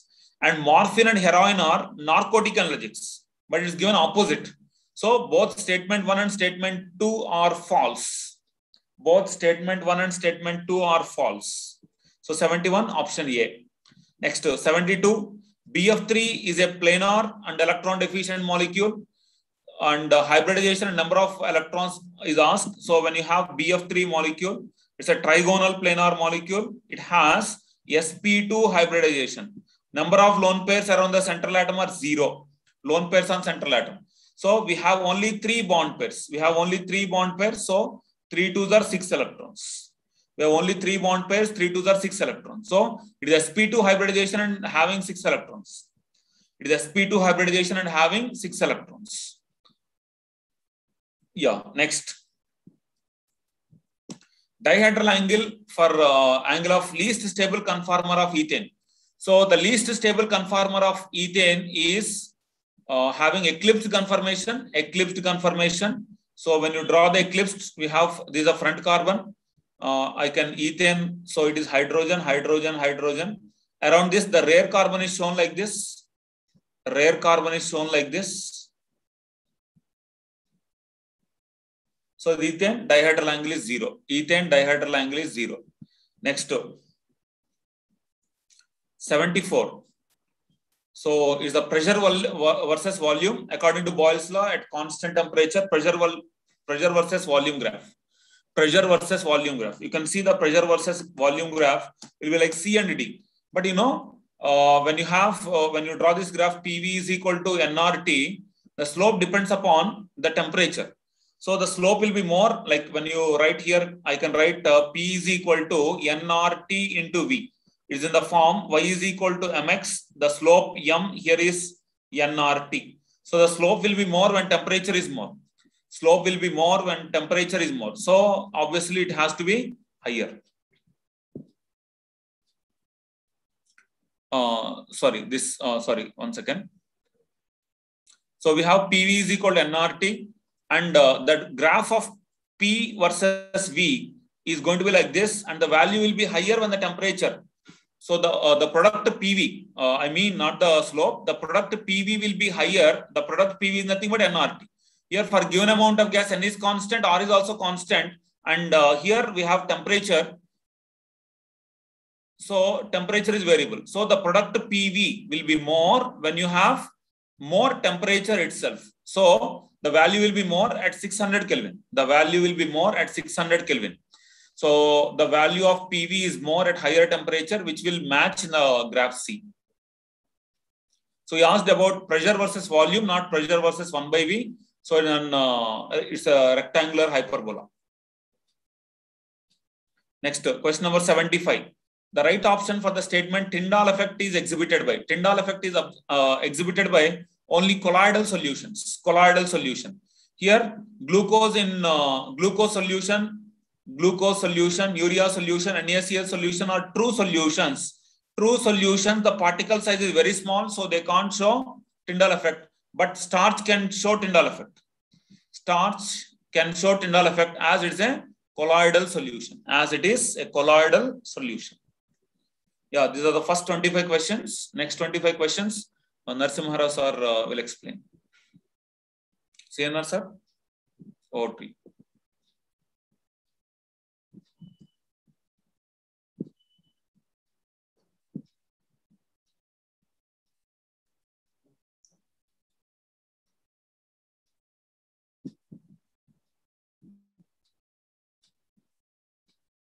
CNR sir.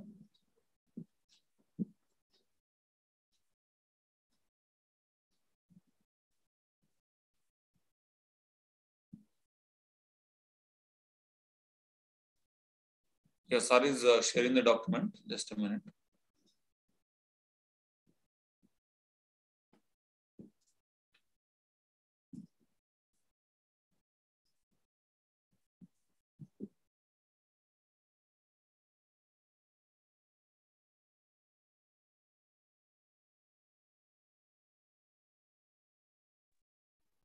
Yeah, sir. Yeah. Thank you.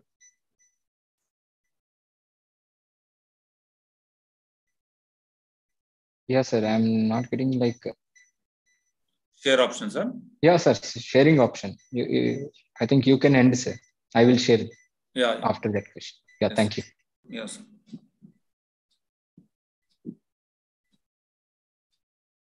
Yes, sir. Thank you. Thank you so much.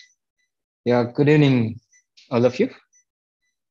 So now continuity for that. 76th question is, the following solutions were prepared by dissolving, that's a 81.2, that's a 10 grams of glucose and 250 ml of water and 10 grams of urea and 250 ml of water and 10 grams of sucrose in 250 ml, like that they given.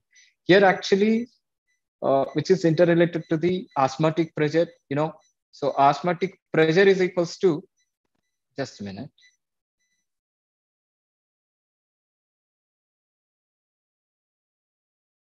Yeah, that's osmotic pressure is equals to pi is equals to CST, right? So this is a constant. That's why osmotic pressure is directly proportional to the concentration. Now here, the concentration, just a minute. Yes, concentration is N by V. That is volume also same for everyone, and also weight by molecular weight. Gram molecular weight into 1000 by volume if you are taking. This part is a constant from the question. 10 grams of glucose and 10 grams of urea and 10 grams of sucrose is given. Mass is constant, volume is constant. Therefore, finally, osmotic pressure is inversely proportional to the gram molecular weight. By this, we can conclude the statement. So more the gram molecular weight, less is the osmotic pressure. So this is the concluded one. From that, you know, sucrose is almost 342. So and urea is a 60 gram molecular weight, and one more glucose is 180 grams. So that's why. So more the molecular weight, less is the osmotic pressure. So this osmotic pressure should be less. So which is P3, right? P3 should be the least. How many? So only P3 with the least. Here is the least. Therefore, we can eliminate these two options. So maybe next. So therefore, P3 is highest in, like P3 is the least. I mean, osmotic pressure of the sucrose is the least in A and B of A and D options. By the way, so molecular weight is the least, means urea is has mostly highest osmotic pressure. Therefore, P2 is greater than P1 than P3. This is from solutions purely from NCERT textbook. So next question, 75. So which is from solid state. So they're asking the number of body-centered unit cells in 14 types of Bravais lattice. I think you should aware of all the unit cells, types of unit cells, which is a cubic, tetragonal, orthorhombic, then trigonal, monoclinic, rhombohedral, and hexagonal. In this, the shortcut for this one is, in cubic system, we have the simple cubic, face, as well as the body centered, right? Therefore, we can take here like this. This is the shortcut. Orthorhombic is having all types of yes, this is PI. Then next PC. This is the shortcut to remember types of all Bravais lattice types of unit cells. This is called body centered. So out of 14 Bravais lattice, so body centered repeats only 3 times. So therefore, out of 14 in 7 types of crystal systems, we have the 3 body centered unit cells. This is also direct from NCERT textbook. The next question, RBC deficiency is a deficiency disease of B complex in that B12. So also from NCERT direct statement. Yes. The next question, which is a first year organic based one, which is anti-Marconic rule. So we are observing here, this is anti-Marconic. So anti-Marconic means, so that the negative part of or the reagent part of halogen atom is added to the, so generally more number of hydrogens. It should be attached with more number of hydrogens. So therefore, so related one is the final product. The final product is, so not this one, not this one. Again, here also rearrangement. In an anti-Marconic law, there is no rearrangement. So directly we can select the option D. Yes. So D is the correct option. By eliminating also, we'll get the answer. The next question, which is directly from, that is thermodynamics. So this is IP question type. So Cp minus Cv is equals to, so R, right? So direct question and IP related based on.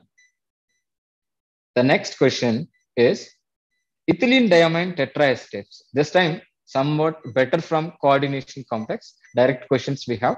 So EDTA, ethylene diamine tetraacetate. So you can see the structure here, CH2N, CH2N, diamine. That's a CH2, then C double bond O, O minus, and C double bond O, O minus.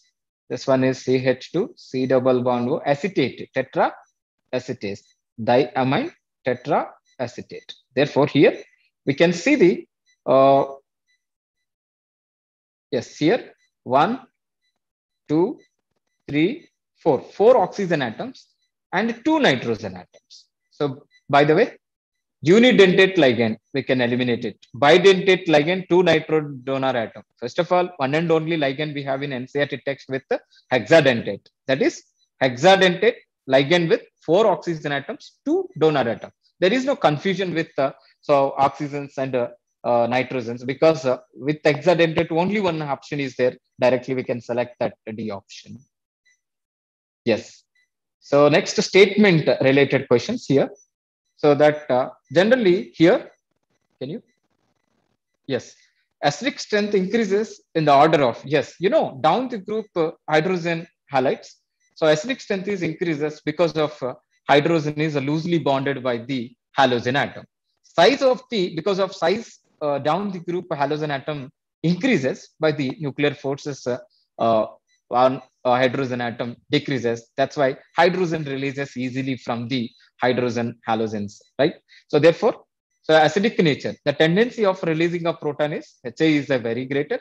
So the reason is size of the element, fluorine, chlorine, bromine increases. So that is the reason actually. So here, what actually mostly the students are prepared this question is always the first option is statement 1 and statement 2 are true. Statement 1 and statement 2 are the true. But here the questions are, I mean, options are different we have. That's why you should aware of these points also. Here statement 1 and statement 2 both are correct. Statement 1 and statement 2 both are correct. That is. Yeah. So the next question is the structure of beryllium chloride. Yes, which is a purely from NCERT direct statements. So which is in solid state, act as the generally dimer. IPE question, 2 marks IPE question, board of intermediate. So next vapor phase also, which is dimer becomes a monomer like, but the structure is generally dimer with chain with dimer. Yes, you can see the structure of beryllium chloride in aqueous state, that is solid state, then followed by the vapor state. Like this we can observe. So chain with dimeric form, right?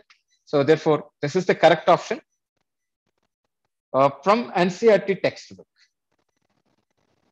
83. So same thing. This is from quantitative analysis. So here the 78% of the carbon is given. So you know how to find out the carbon and hydrogen ratio. Total percentage. Here just hydrogen and carbon is given. So simply we can calculate 78% is given. The number of atoms, atomicity we can find that a number of atoms in that is equals to, we can write percentage element into total by 100 into its atomic weight. By this, we can get approximately 3 point something. We are going to take number of carbon atoms. Number of carbon atoms are 3, we will get it. 3.3 approximation by that 3 atoms here. And for this, sorry, this is 1 we will get actually, 78% if you're taking this. Then for case of Y, same thing. So percentage of element, which is equals to 22 and total 100 by 100 into its atomic weight if you're taking. So that's a molecule we are taking. That's why. So molecular weight by this, actually this one is, so like this we will get it. Or otherwise IP method also there. So by that also we will get the 1:3 ratio of the carbon and hydrogen. So there, that exact empirical formula is CH3 we can take.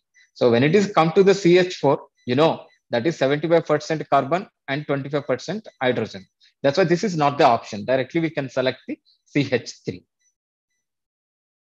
Yes. Yeah, next one. Right option for the number of tetrahedral and octahedral voids in hexagonal primitive. So, you know, so tetrahedral voids is 2Z atoms. Then octahedral voids in any unit cell, that's Z in CCP or FCC or in SCP. So, you know, effective atoms in octa, that's hexagonal is 6. So that's why tetrahedral becomes 12 and octahedral becomes 6. By the way, option is here they're asking tetrahedral followed by octahedral. That's why 12 and 6 is the answer. Directly from, by knowing the effective atoms, we can select the option 3. Yes. The next question. Which of the following arrangement, the given sequence is not strictly according to the properties indicated against this?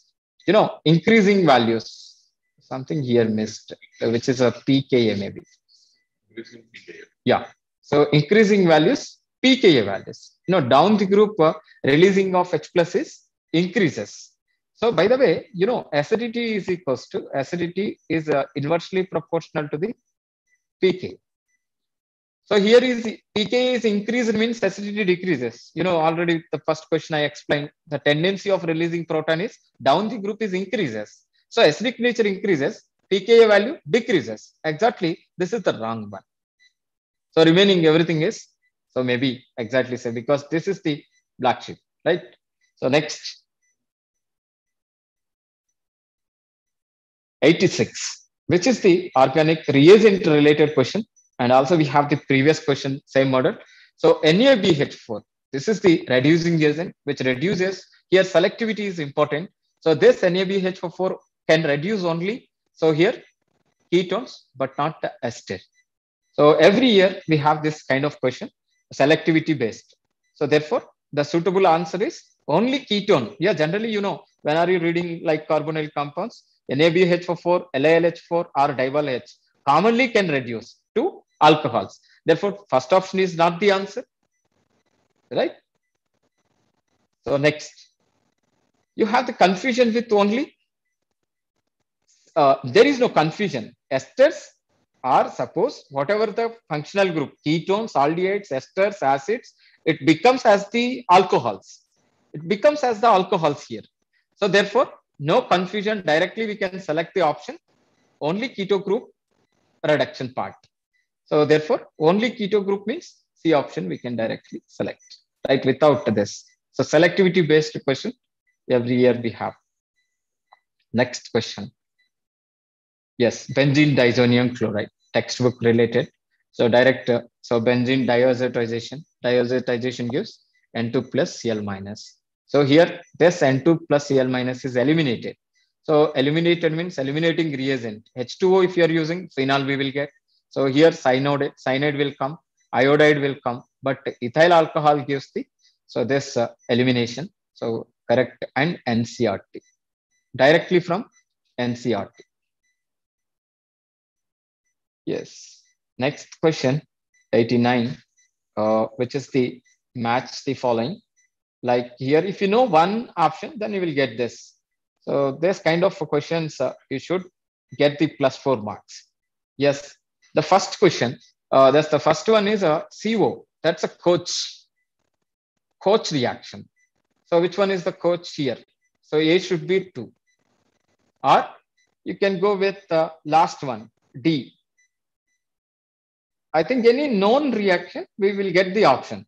This is a HVZ reaction. Okay, if you don't know this one, then you can select alcohol and acid in presence of H+, which is esterification. So C should be 4. How many options with C should with 4? Yes. C with 4, only one option. Directly we can select the option.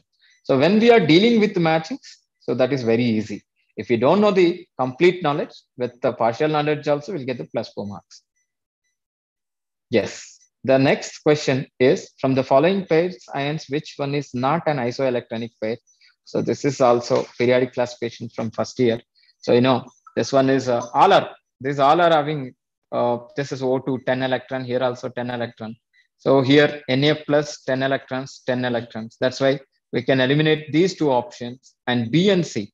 Again, manganese, atomic number 25 by loss of 2 electrons, which becomes 23. Atomic number 26 by loss of this one, 23. That's why this is not the option directly. So atomic number 26 minus 2, which is equals to 24, and Mn2 plus this is, okay? Yes, Mn2 plus, they given here, Mn2 plus. So 25 minus 2, 23. These are not having same electrons. That's so which is not the isoelectronic pair, right? So the next question, which is interrelated with the gaseous state chapter. So what they're asking, total pressure they're asking. So total pressure means, so pressure of O2 plus pressure of H2, PV is equals to direct nRT. So that total number of moles is equals to what? So that's a weight of oxygen by molecular weight. That's a weight of hydrogen plus molecular weight, which is equals to 8 by 9, 9 by 8, which is 9 by 8, total number of moles. Then they're asking pressure, that's why.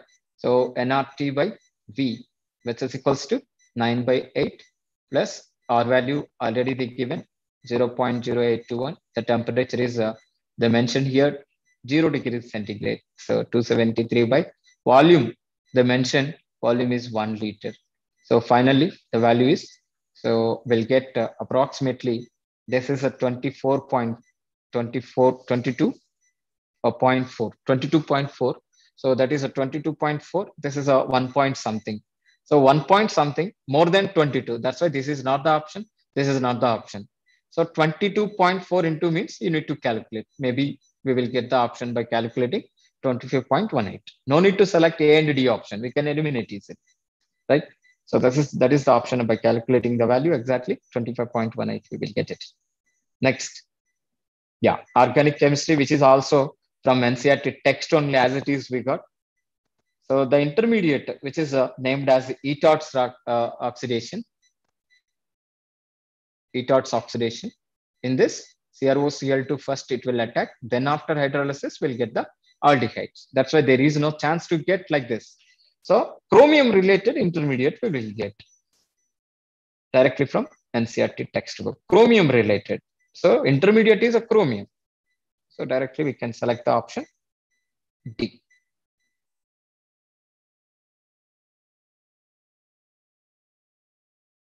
Yes, what about remaining?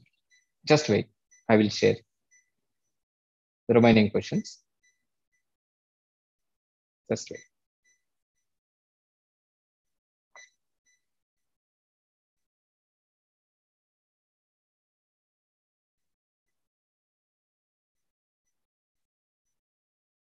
The next question.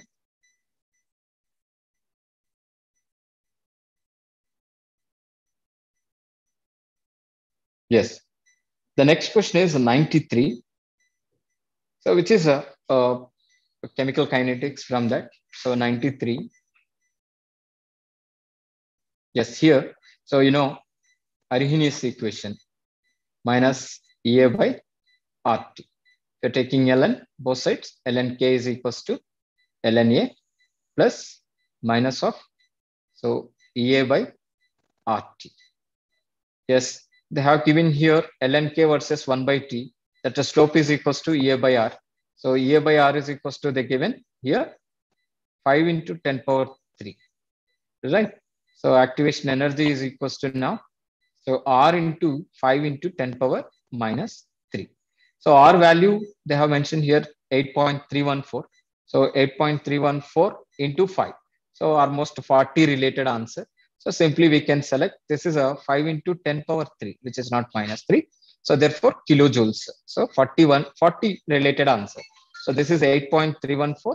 Here is a 5 into 10 power 3. So 40 related answer means only one we have. No need to take minus symbols here. Right. Next, 94th question here.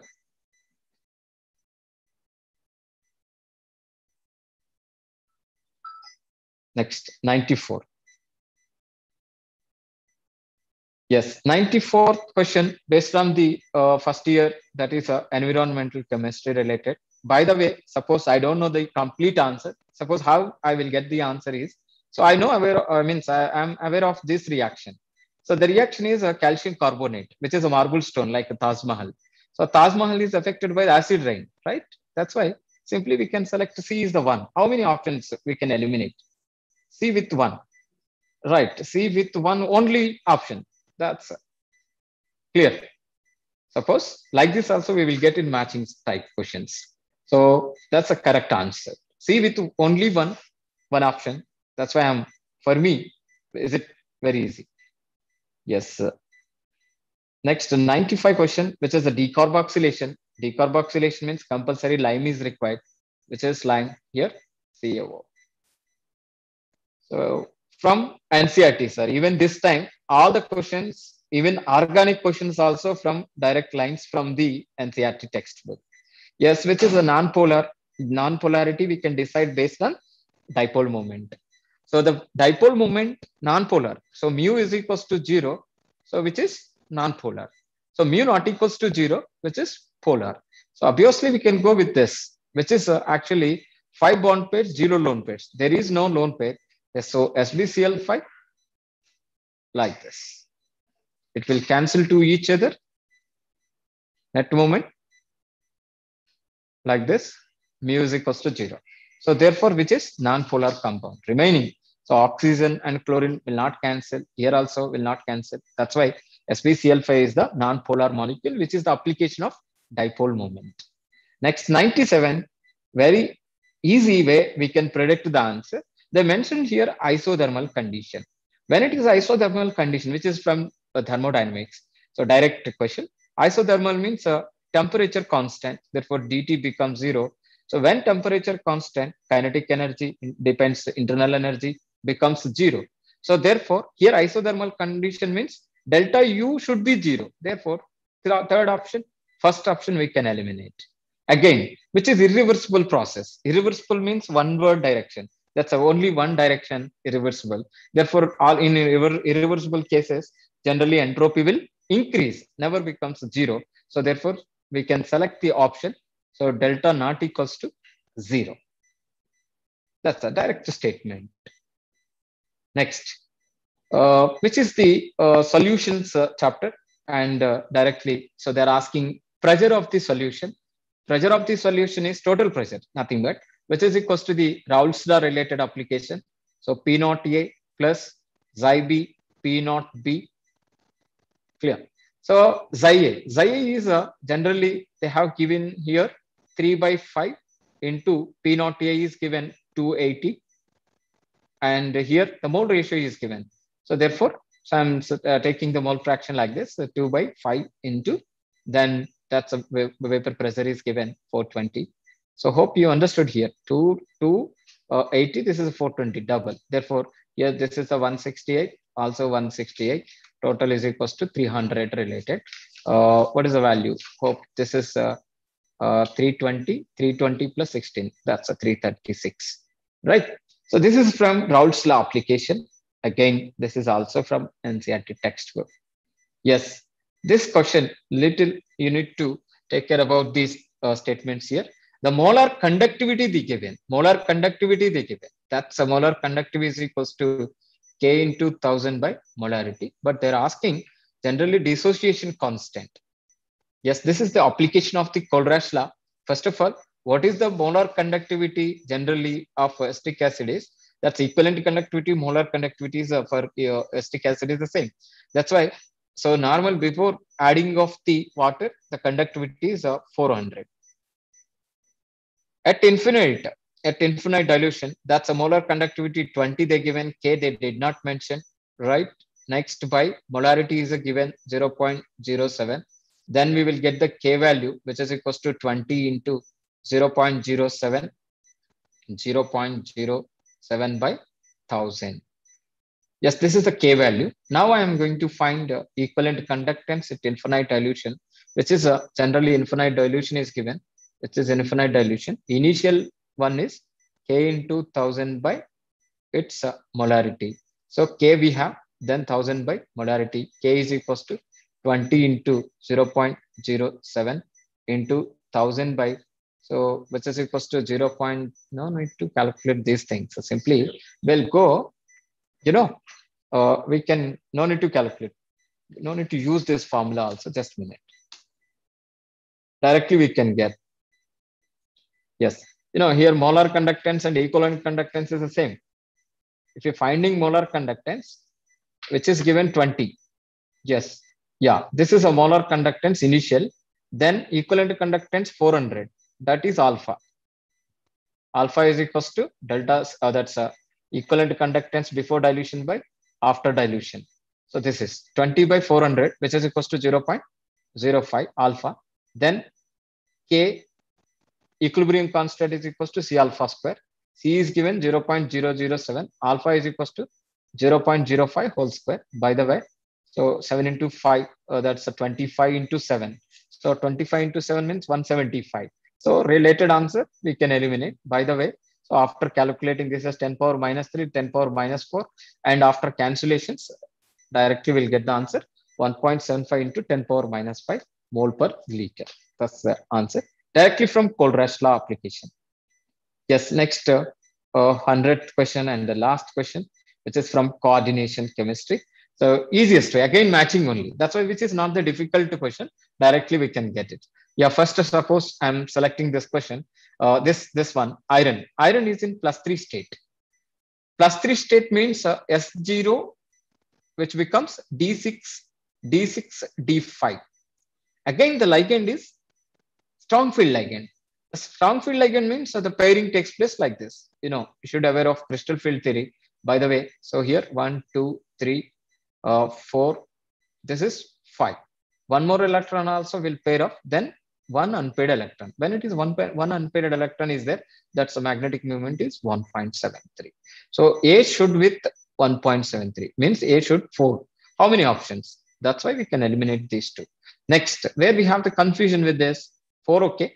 and 3. Okay, that's why 1 and 2. 1 and B with 1. Okay, I'll find this one. Iron. Iron is in here +3 state.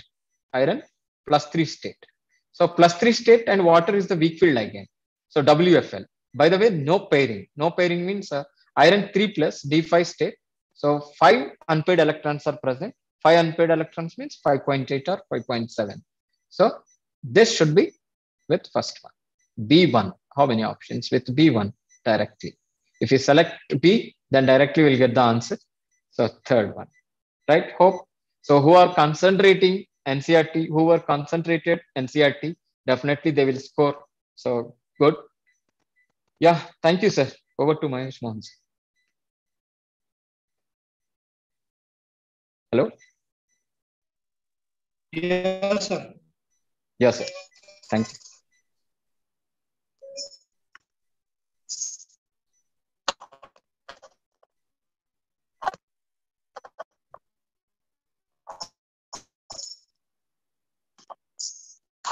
Sir, your voice is not audible, sir.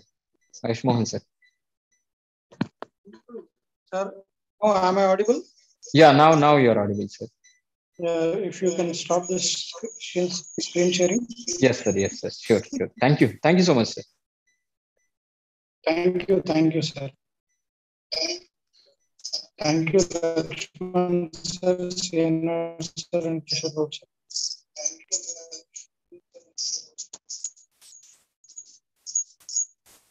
Sir, may I now request the physics team, Bhaskar sir and Abhilash sir, to discuss the paper and simultaneously explain how many easy, moderate, and tough questions are there. Thank you.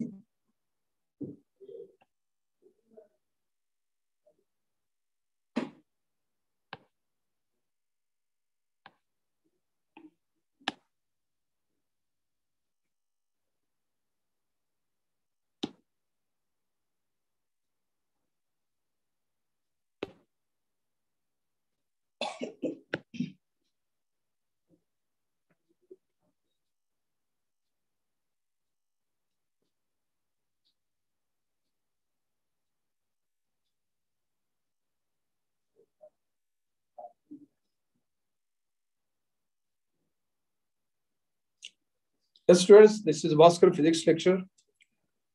Today's NEET paper, if you see physics, there are 16 questions, easy level questions, and 19 questions are moderate, and the remaining questions, that is 15, difficult or lengthy, right?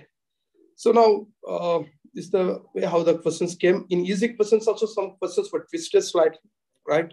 Like in some questions, usually when you solve, you will get the answer in millimeter, but answer is given in centimeter, right? Like that, some twists are there in the paper. Now let us see first few questions, 25 questions. Next 25 questions will be done by Abhilash sir. Yes. Let us see this one. Polar molecules, sir. Yes, this is related to physics and chemistry, polar and non-polar molecules. Non-polar molecules are the molecules in which the positive and negative, effective positive and effective negative of the molecule is at the same position. Those are called non-polar. When they are placed in external electric field, they gain some electric dipole moment. But polar molecules are not like that. Even in the absence of external electric field, these molecules, they have dipole moment. Such kind of things are called polar molecules. So the acquired dipole moment, I mean, they have permanent electric dipole moment. Whether it is there in the external electric field or not, it doesn't matter, right? It will have permanent electric dipole. Now let us see the next question. A nucleus with mass number 240 breaks into two fragments, each of mass 120. The binding energy per nucleon is given. the binding energy per nucleon. Now he's asking what is the total energy gain in the binding energy, right? If you see, 240 is the mass number. So what is the number of nucleons? 240. And what is the binding energy per nucleon? That is 7.6 million electron volt. 7.6. This is the total binding energy of the parent nucleus. Now it is divided into two parts, two equal parts. So each part is having the number of nucleons 120, and binding energy per nucleon is 8.5. How many such nuclei you have? Daughter nuclei? 2. So into 2. Now the difference between these two, that is, if you see this value, that is 240 into 8.5 minus this value is 240 into 7.6. So minus 7.6. If you simplify this, you will get the answer, and that is this one, 216 million electron volt. This is the answer, right? This is based on the, you can say, mass defect and the binding energy, right? All of you know this concept.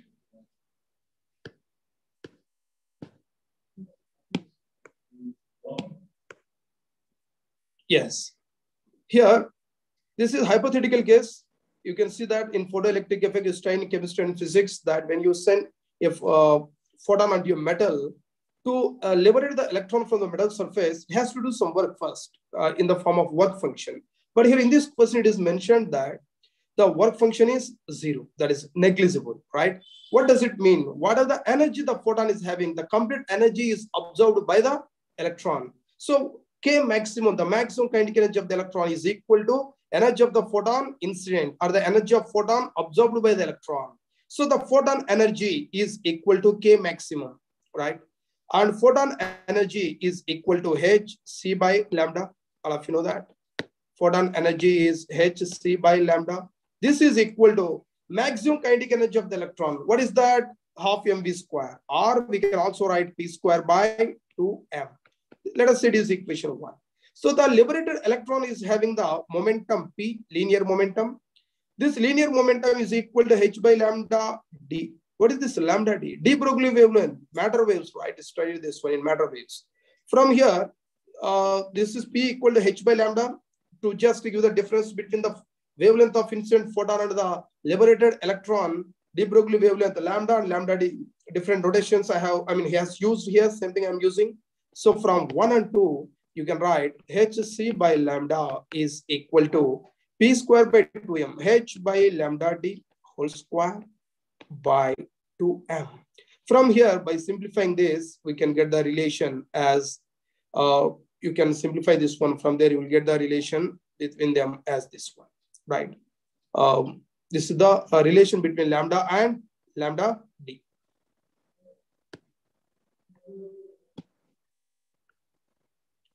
Yes, here you can see that first Zxa, it is becoming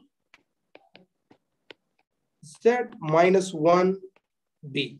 Number of protons is reduced. Number of protons is reduced by 1, right? It is down by 1. So number of protons is reduced. That means proton is converted into neutron plus something. What should be the something? Proton is having positive charge. Neutron is electrically neutral, no charge. So the particle which is liberated in this one, which in this radioactive process, must be positron, or that is nothing but beta plus particle, right? So here beta plus. So first one is beta plus. Here itself you can give the answer in the first option. If you see out of these things, beta plus is there only in the option B. You can do that. And if you can check if you want, you can check the remaining options also, right? Whenever you are solving these kind of questions, sometimes most of the time you don't need to solve completely, but just seeing the first part of that, you can give the answer. In this way, you people can save the time, right? In this paper, you can see many questions are like this. Let us see the next question now. Yes, here also, this is also one of such questions here. We need to match this one. First of all, here basic things where you can get direct, you have to go for that. Drift velocity, that is E by m into tau. E by m into tau. It is E, not R. That is a typing mistake. E by m into tau. So for A, it is R. But unfortunately, for all these things, R is common. Next, electric resistivity. J equal to sigma E. This is standard known formula. So here sigma, the conductivity is J by E. 1 by sigma is rho equal to E by J. So for this, it should be S. So for B, S should be there. So out of these two, one is the answer. Now let us see the next one. Current density. Compared to relaxed period, this is the current density is the formula where we use so frequently in solving the numericals. Current density, J equal to NEVD. This is one of the standard formulas. So this is Q. So which one is suitable? This one is suitable. Yes, this is the answer. Next. Now he is talking about a potentiometer here. Here the cell is having 1.5 volt EMF. That 1.5 volt is equal to the length, the balancing length 36 into the potential gradient. Let us see the potential gradient is V naught. This is equation 1. Next, we are taking the cell of EMF 2.5 volt, 2.5 volt. This is equal to the balancing length is L. Let us say the potential gradient will be same. All of you know that this is the principle of potentiometer. The potential gradient is same. This is 2. Equation 2 by equation 1. If you do this, what will you get? 2.5 by 1.5. This is equal to L V naught by 36 V naught. Here V naught gets cancelled and L is equal. If you simplify this, you get this answer, right? This is based on the potentiometer concept. Yes, this is based on viscosity, right? And terminal velocity. If you look at the body, it is experiencing weight mg down, which is nothing but 4 by 3 pi r cube, volume into density. Density he has given here d into acceleration due to gravity. In upward direction, buoyancy force X. Buoyancy force is weight of the fluid displaced by the body. So same volume 4 by 3 pi r cube into density of the liquid d by 2 into g. This is the buoyancy force and this is viscosity force. So 4 by 3 pi r cube dg is mg. So it must be mg by 2 because this is by 2 is there here. And here, this is moving with constant velocity, terminal velocity. It is mentioned the velocity becomes constant after some time. So net force is 0. So it is in equilibrium. So upward force must be equal to downward force. Then only it can be in equilibrium. So Fv is equal to mg by 2. Yes.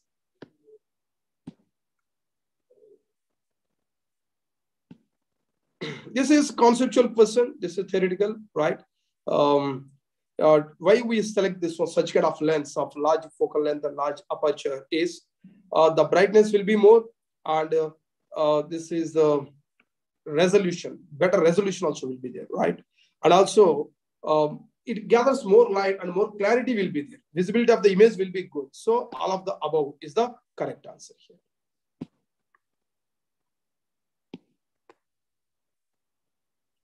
Yes. Here there are 4 wires taken. They are given that they are made of same thermal resistance. They are same length, same cross section, made of same material. And the resultant of these 4, when they are taken in parallel combination, that means each one is having R, let us say. When they are taken in parallel combination, then the resultant is equal to R by 4.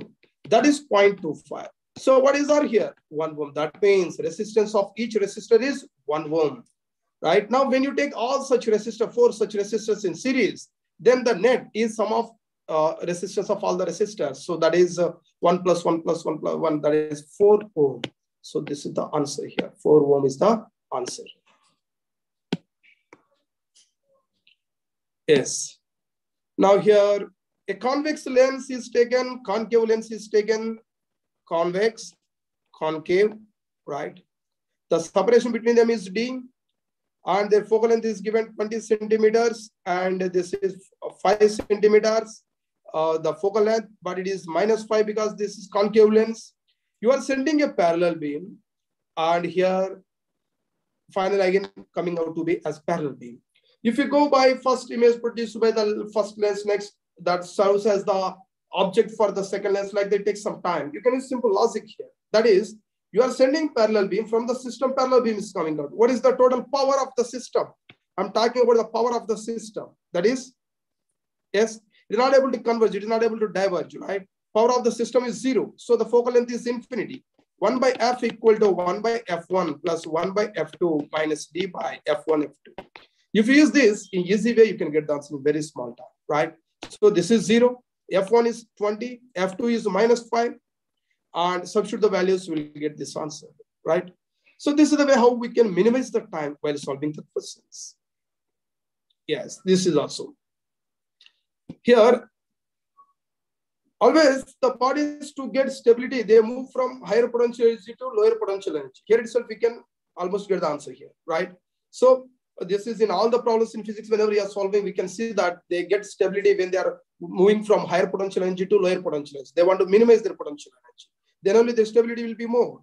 So here we can use that logic, and it gets shifted in this direction. Then only its potential energy will be minimum, because the field is from higher potential to lower potential, right? So when it is moving in this direction, then it is going into the lower potential energy will decrease.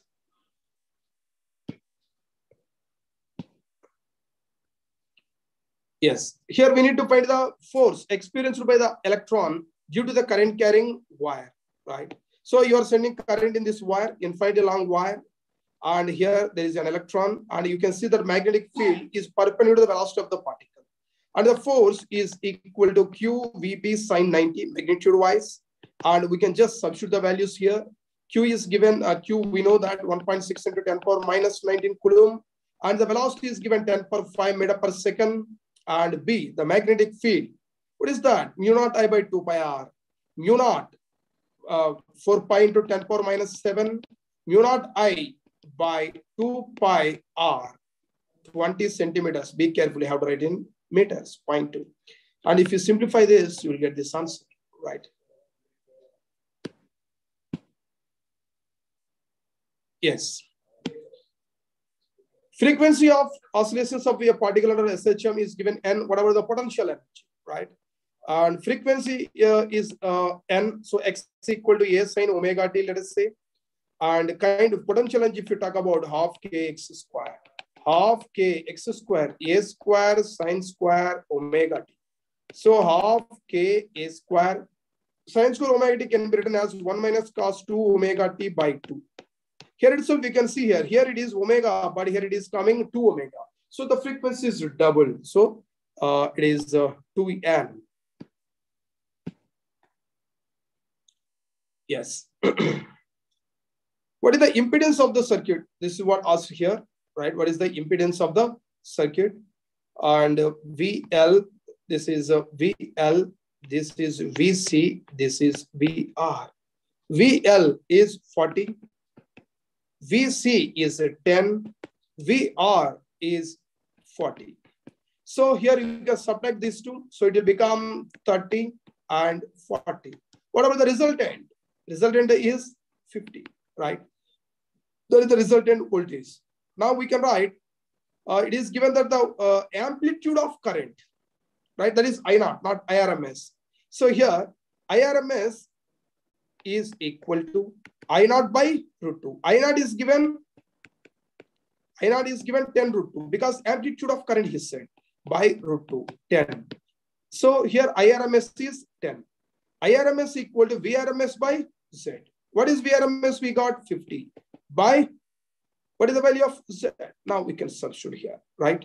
So from here, you can get the, yes, I naught equal to E naught by Z, you can write, or IRMS equal to VRMS by Z, you can write. From here, you can get the answer. Yes, this is the theoretical mobility of electrons and holes. If you see, mobility of electrons is more compared to the mobility of holes, because electrons are in conduction band and holes are in valence band. They are bound to the atoms, right? So for them, the electrons which are there in the valence band, for them to move, that means in opposite direction for the holes to move, mobility is less. But whereas conduction band electrons, they are loosely bound to them. They are free electrons, that's what they're called. Very less energy is required for them to get motion, right? Mobility is more for electrons, mobility is less for holes. When you talk about N-type semiconductor, there more number of electrons. When you talk about P-type semiconductor, more number of holes. So from that we can say current in N-type is greater than current in P-type. Yes, this is here based on radioactivity, right? N equal to N naught e power minus lambda t. And here N by N naught, he is asking, this is e power minus lambda t. And here lambda, here it is given t half.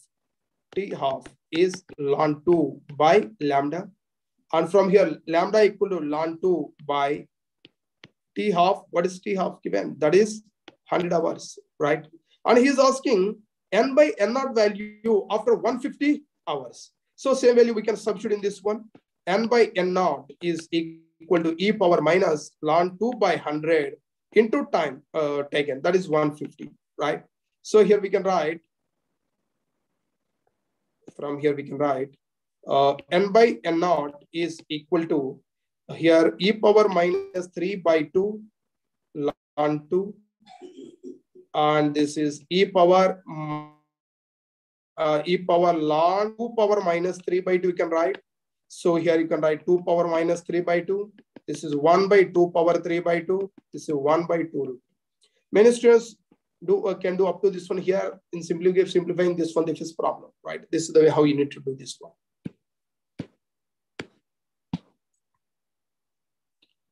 Yes.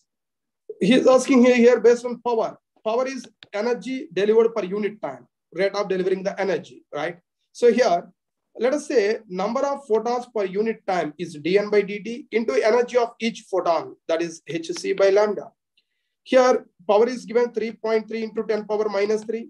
Here also one thing, many students, they do this one by taking hc by lambda as 12,400 by lambda in angstrom units, and you will get the answer in electron volt. For that, again, they multiply with 1.6 into 10 power minus 19. If you do that, more calculation, usually that is very helpful in solving many questions. But here, that method is very lengthy, because if you see here, the way how he has mentioned this one, 3.3 into 10 power minus 3, and the Planck's constant, he mentioned 6.6. That means you can cancel them easily when you write it them as hc by lambda instead of using 12,400 by that for value, right? So here, directly I'm using dN by dt equal into hc by lambda, 6.6 into 10 power minus 34, c, 3 into 10 power 8 by lambda, that is given 600 nano, right? 10 power minus 9. If you simplify this, you will get this answer in simple way. But if you go by that 12,400 by lambda in angstrom units into 1.6 and 10 power minus 19, it takes more time. So in such cases, we have to think wisely why he has given this value 6.6, this is 3.3. That is like to make the calculation simple. We should understand the point. Yes. Here also we can eliminate the options, right? By just looking at them. Generally, the way how we need to do is by taking the cross product of these two, because E bar cross B bar is along C bar. C bar is given along I cap. So generally students do cross product of these two and these two like that. But here, if you observe carefully here, you can use simple logic here. Here minus J plus K minus J minus this one you can see. J plus K minus J minus K. Minus J minus K is minus of J plus K. This is J plus K minus of J plus K. They are opposite each other. So cross product is 0, right? This is minus J plus K minus J plus K. Both are same vectors. Cross product is 0. J plus K, same vector. Cross product is 0. Over here itself. This is the option which is left. This is the answer, right? Or here itself in the first attempt. Luckily here, those people who got this one first option, when they find the cross product here itself, they can get I cap. For other students, it is in the option D for some students, right? For them, this method is useful. Yes. Here, the well-known formula is half CV square for the energy stored in capacitor.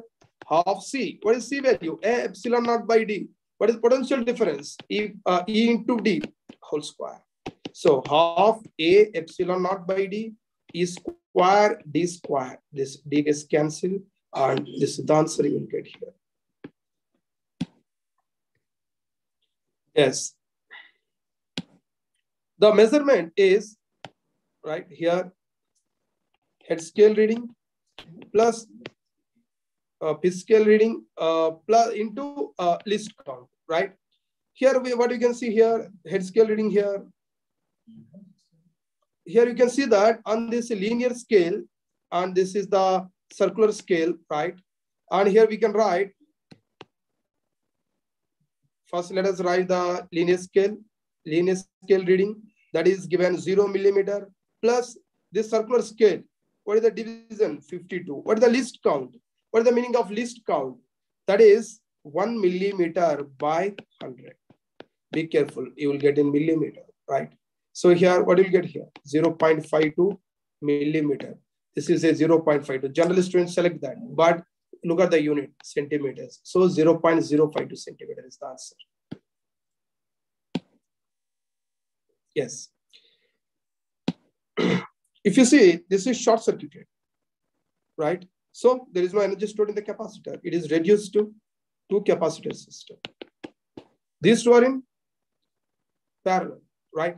When they are parallel, you have to add their capacitance. So C plus C is 2C.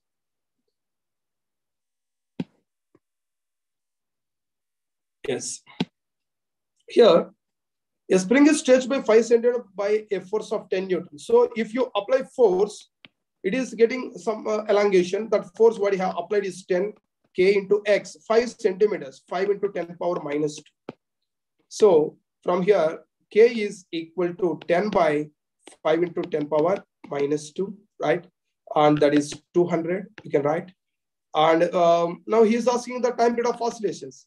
Time period of oscillation, 2 pi under root m by K. Just substitute the values. 2 pi is 3.14 under root m by K, 200. If you simplify that, you will get this answer. Yes. Sn, that is U plus A by 2 into 2n minus 1. He is saying that it is starting from rest, so it is 0. Next, Sn plus 1 is A by 2 into, in the place of n, what will you get? N plus 1 minus 1. A by 2 into 2n plus 1. Now see the ratio. Sn by Sn plus 1. That is, A by 2 gets cancelled because same acceleration. And you will get here 2n minus 1 by 2n plus 1. Yes, escape velocity. The formula for escape velocity is VE equal to root 2 GR, right? R. This is root GM by R. But here he is asking in terms of radius and density. So we need to write the mass of the planet in terms of radius and the density. 2gm 4 by 3 pi r cube rho by r. And here r gets cancelled, right? And so under root r square rho we can write here. Now here it is given that radius is also same. Having the planet having a radius 4 times that of the Earth, same mass density. Mass density is same, right? Radius is 4 times. So it is r. It is increased to 4 times. So the escape velocity is directly proportional to r. When it is increased to 4 times, the escape velocity is also increased to 4 times. Yes. Based on the units and dimension, 2 questions came in this paper, right? Here E by G he is asking. E by G dimensional formula. E is energy ml square T power minus 2 by G. Here some students don't remember this one. On the spot they can get it. F equal to G M1 M2 by R square. F is MLT power minus 2 G M square by R square S square. So G is M power minus 1 L cube T power minus 2, right? We can substitute here M power minus 1 L cube T power minus 2, right? And from here you can get M power minus 2, right? L power minus 1, this M power minus 2. L power minus 1, T power 0. They get cancelled. This is the answer. Yes, this is about the first 25 questions. Next 25 questions will be done by Abhilash sir. Thank you. Yes, yes, sir. Area window. Abhilash sir. Yes, sir. Yes, sir. Yes. Yeah. So your last it's almost 4 hours 40 minutes that we have been discussing. That means more or less our paper discussion and the time that students can take is more or less within the stipulated period of 3 hours. The students who are listening to this or may listen in future, look at how the questions are solved by the faculty and understand how the time management can be properly done in the examination. Yeah, Abhilash sir. It's yours. Yes. Yeah, I will be continuing from question number 26. The question number 26 is a cup of coffee cools from 90 degrees Celsius to 80 degrees Celsius in T minutes when the room temperature is 20 degrees Celsius. The time taken by the similar cup of coffee to cool from 80 degrees Celsius to 60 degrees Celsius at room temperature, same as 20 degrees Celsius. So this is a problem based on Newton's law of cooling. We can use the approximate form of Newton's law of cooling. That is T1 minus T2 divided by T is equal to K into average temperature, that is T1 plus T2 divided by 2 minus T naught. So if you substitute the values in the first case, we get 90 minus 80 divided by T is equal to K into 90 plus 80 divided by 2 minus the room temperature, which is given as 20 degrees Celsius. The second case, it is 80 minus 60 divided by T dash. Let us take the time as T dash is equal to K into the average temperature is 80 plus 60 divided by 2 minus, again, the room temperature is 20. We have to divide the two equations so that K will get cancelled and T dash has to be written in terms of T. T dash has to be written in terms of T. So if you do the calculation, we get the first option here.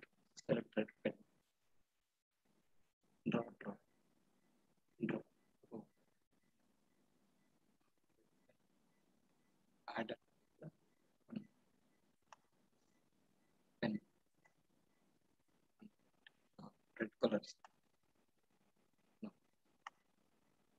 Yeah. Next.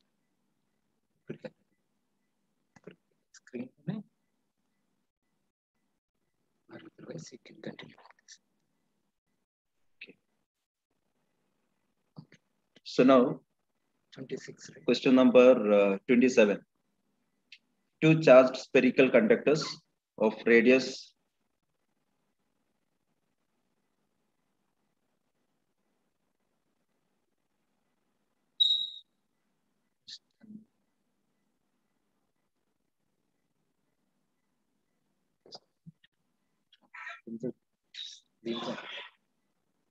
two charged spherical conductors of radius R1 and R2 connected by a wire, then the ratio of surface charge densities of the spheres.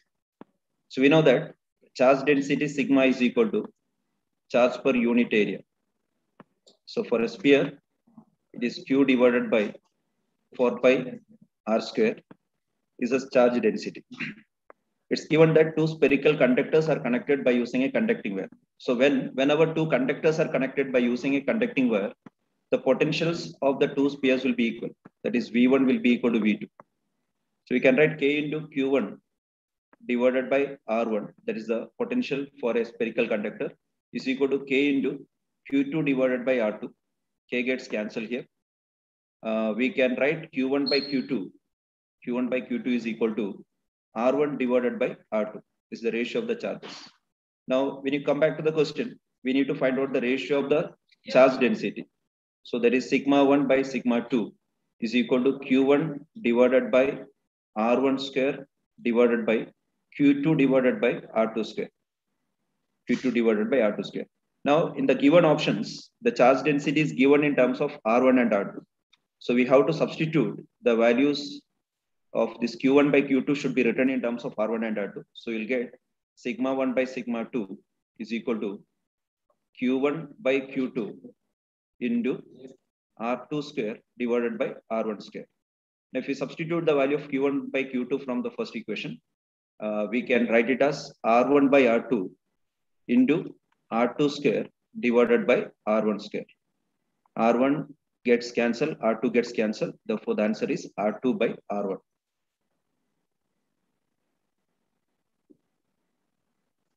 Now we come to the question number 28.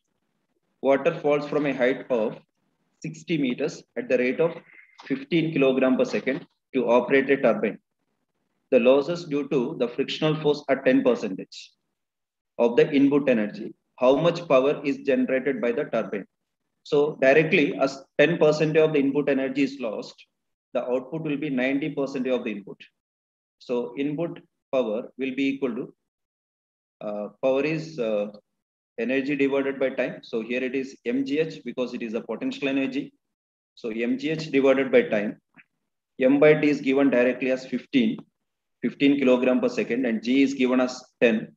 Height H has to be taken as 60 here. There is the input power. Output power will be 90% of the input power. So 90% of the input power will be 90 divided by 100 into 15 into 10 into 60. This, after calculation, we get it as 8.1 kilowatt after converting into watts.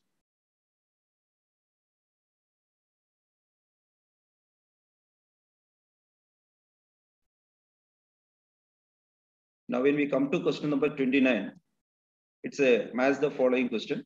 So direct formula based question, memory based question, we can say is. So all these formulas are very common formulas that is used in heat and thermodynamics. So first option is in first option A in column 1 is root mean square speed of gas molecules. So that is root 3 RT by M. Pressure exerted by a gas, ideal gas. All these are the formulas. So pressure exerted by an ideal gas is 1 by 3 N mvrm square. Average kinetic energy of a single molecule, that is 3 by 2 kBT, Boltzmann constant. And total internal energy of 1 mole of an ideal gas. So total internal energy of 1 mole of an ideal gas, ideal diatomic gas. So for diatomic gas, F is equal to 2, F is equal to 5. So 5 by 2 into nRT, where N is equal to 1. So 5 by 2 into 1 into RT is the total internal energy. So here it is A matches with Q and B matches with P and C with S. So we can go ahead with the second option.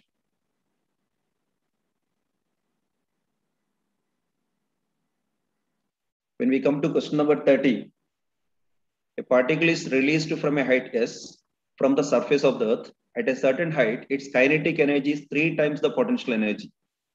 So it is released from a height S. S is the height from the surface of the earth. And at certain height, its kinetic energy is given as 3 times the potential energy. That is half mv square is equal to 3 times mgh, where h is the height of this particle from the ground. Half mv square is equal to 3 mgh. So this is the problem based on the conservation of mechanical energy. At the topmost point, the total energy, that is the potential energy, which is mg into s, that is equal to total mechanical energy at this point, which is the sum of kinetic energy and potential energy. So in this question, we need to calculate the speed of the particle at this point, and also we have to find out the height of the particle from the ground. So mgs is the total mechanical energy at the topmost point, which is equal to kinetic energy plus potential energy. But as we need to calculate the height, we will be writing kinetic energy in terms of potential energy first. So that is 3 mgh. When we write the expression for kinetic energy, it is 3 mgh plus mgh. Because it's given that kinetic energy is equal to 3 mgh. As we need to find out h, we will be writing kinetic energy as 3 mgh. So we get it as mgs is equal to 4 mgh. So 4 mgh is equal to mg into s. Mg gets cancelled and we get h is equal to s by 4. That is one of the answers. And also we need to calculate the speed. So for calculating the speed, mgs is equal to I write half mv square as the kinetic energy, but potential energy at this point has to be written in terms of kinetic energy. Therefore, it is potential energy here is mgh, but when you write that in terms of kinetic energy, it is 1 by 3 times half mv square, because mgh is equal to 1 by 3 times half mv square. So solving this, we get the value of speed. So again, m gets cancelled everywhere. We get gs is equal to v square by 2 plus v square by 6. Taking LCM as 6, it is 4v square is equal to gs, and this is 2, this is 3, v square is equal to 3g by 2, and v is under root 3g by 2. 3gs. So speed is root 3gs by 2 and height h is equal to s by 4.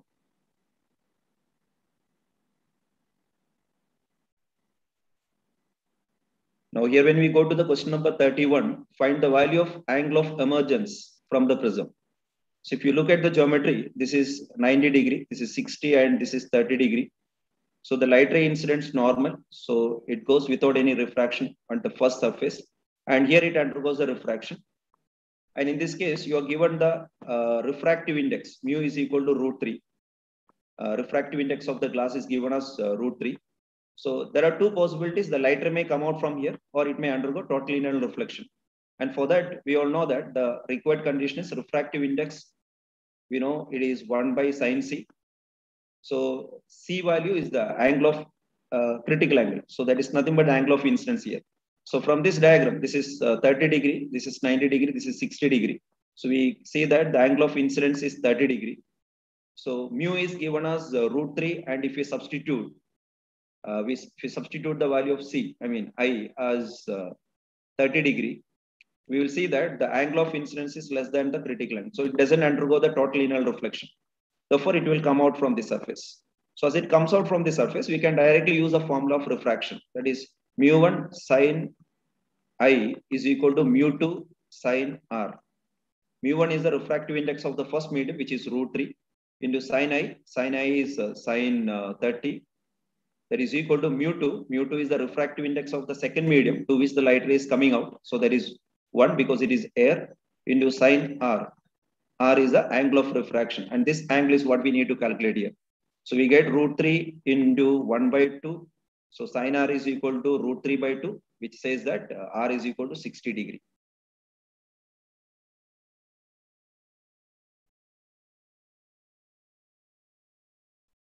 Now when we go to the question number 32, a capacitor of capacitance C is connected across an AC source of voltage V, given by V is equal to V naught sin omega t. This is a voltage which is connected across a capacitor. The displacement current when the plates of the between the plates of the capacitor would be. So we know that between the plates of a capacitor, the displacement current is equal to total displacement current between the plates of the capacitor is equal to conduction current. So conduction current is nothing but the current which is flowing through the conductor. There is current which is entering into the capacitor. So dq by dt. Now, dq by dt can be written as d by dt of q is Cv. So C into V.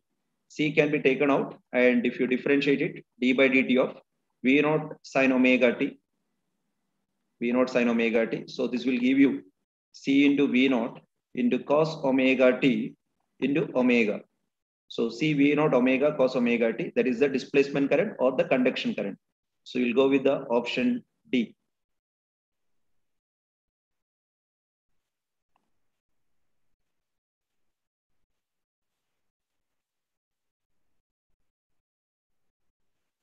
Question number 33. It's from units and dimensions, first year. If the force F, acceleration A, and time T are chosen as the fundamental physical quantities, the dimensions of energy. So this is a standard question. We have to write energy as F power X. Let us assume that the power of force is X, and acceleration A power Y, and time, let us assume that it is Z. And now we have to equate the dimensional formula, the power of the dimensions on the left hand side and right hand side. So for energy, it is force into displacement. The dimensional formula we all remember, mL square T minus 2. This is for energy. That is equal to, for force it is mL T minus 2 power X. And for acceleration, it is LT minus 2. The power is Y. And for time, it's T, Z. So now if you equate the power of m in the left hand side and right hand side, in the left hand side it is 1, and the right hand side it is x. There is only m is only with the first term. So x is equal to 1 we directly get. And secondly, if you equate the power of L on both the sides, we get 2 equal to, here the power is x, and here it is y. So we get 2 is equal to x plus y, and as already x is equal to 1, we get y is equal to 1. So y is equal to 1. And next is, we can equate the power of z. So minus 2 is equal to, here, it is minus 2x. And here it is minus 2y plus z. We are equating the power of time on both the sides. So minus 2 is equal to minus 2 into 1, minus 2 into 1 again, minus 2 plus z. So 1 minus 2 gets cancelled and z value will be equal to 2. So z equal to 2, that is t power. So we'll go with the first option. Power of f is 1, power of a is 1, and power of t is 2.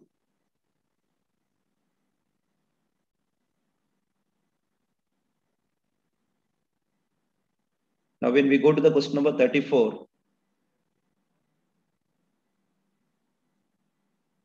a thick current carrying cable of radius r carries a current I uniformly distributed across its cross section. The variation of the magnetic field due to the cable with the distance r from the axis of the cable is represented by. So it's a very standard question. Many of the students may be even remembering this graph directly. So the concept is, let me take the cross-sectional view of this conductor. So there is a very long current carrying conductor, and this is the cross-sectional view of it. So we need to see how the magnetic field is varying from the center of this current carrying conductor. So let us take a distance r, and this is a problem based on Ampere's law.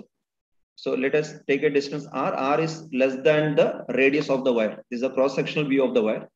So if you apply the Ampere's law in this loop, we get magnetic field into 2 pi r. Magnetic field into 2 pi r is equal to mu naught times current enclosed. Magnetic flux is equal to mu naught into current enclosed. So current enclosed is total current I divided by the total area. Area is pi r square into area of this region which we have taken into consideration. So it is pi into small r square. So from this we understand that inside this conductor B is directly proportional to R. B is directly proportional to R, and outside the conductor. So for that we consider a point outside this, again R. So apply the Ampere's law. So B into 2 pi R, where R is a point outside this conductor, mu naught into current enclosed. Current enclosed is the total current which is flowing through it. That is I. We need to take like current divided by area into area, because we will be considering a loop.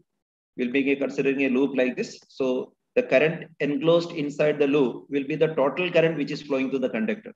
So from this, you will understand that B is inversely proportional to R. So this is the graph which tells that B is directly proportional to R for this part, and for this portion of the graph, it is B is inversely proportional to R. When we come to question number 35, it's a theoretical question, memory-based question from semiconductors. A Zener diode is connected in reverse bias when it is used as a voltage regulator. So it's a direct theoretical question. Yes, it is a correct statement. And the potential barrier of a PN junction lies between 0.1 and 0.3 volt. For silicon and germanium, these are the two semiconductors which are discussed in the NCERT textbook. And the potential barrier is not within this range. So this is a wrong statement, and whereas the first one is a correct statement. So we'll go with A is correct and B is incorrect. Option B.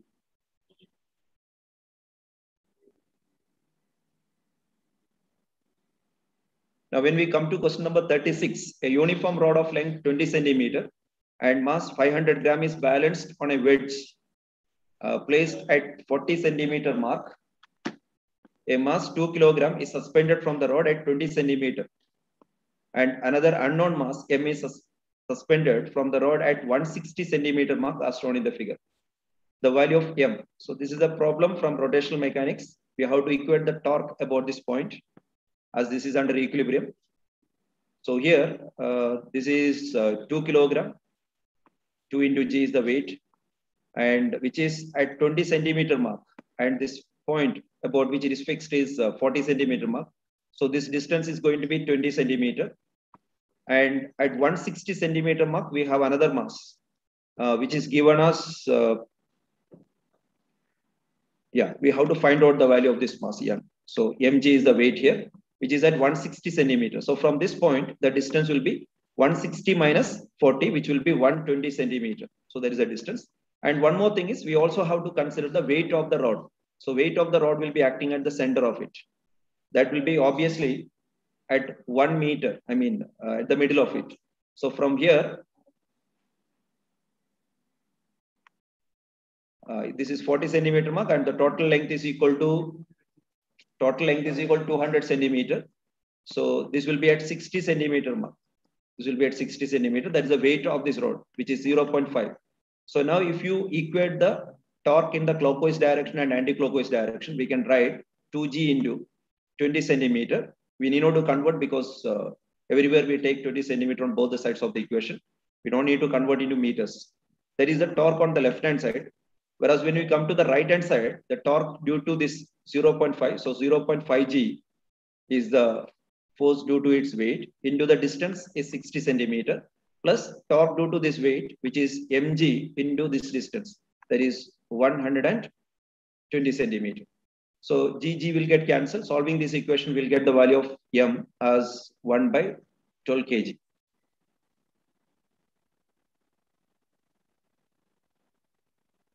Question number 37. A particle is moving in a circle of radius r with a uniform speed, takes t second to complete the revolution.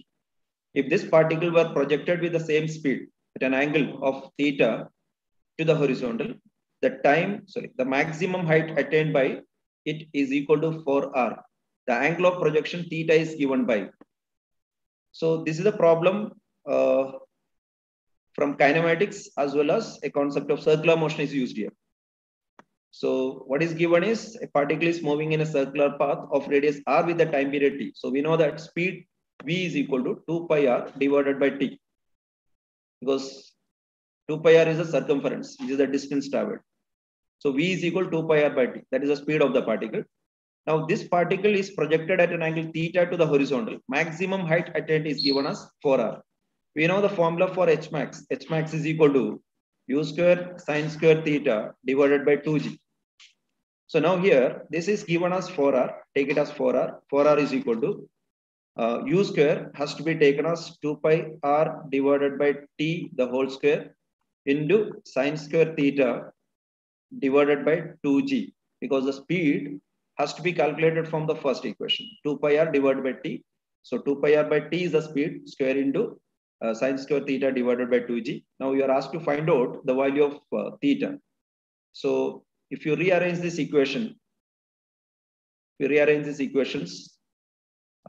we get 4 pi r square, 4 pi square into r square. So 4r is equal to 4 pi square r square divided by t square into sine square theta by 2g. That is the that is the equation. After squaring it, now you have to write sine square theta from this equation. So if you write this in terms of sine square theta, we get it. So this 4 and 4 will get cancelled here. So r into t square into 2g divided by pi square into r square. And here 1 r can be cancelled. So we'll be having only 1 r here. So this is sine square theta. Sine square theta. Now theta will be sine inverse of this. So sine inverse of g is the t square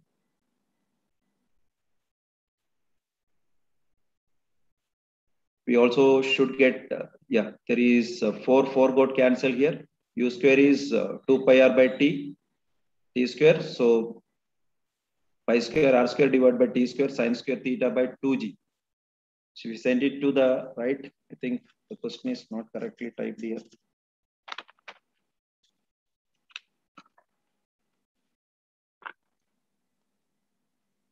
Yeah, there should be a 2 in one of the options. So theta is equal to sine inverse of 2g t square. Yeah, this 2 should come here in the options. So this is the answer after writing the value of theta.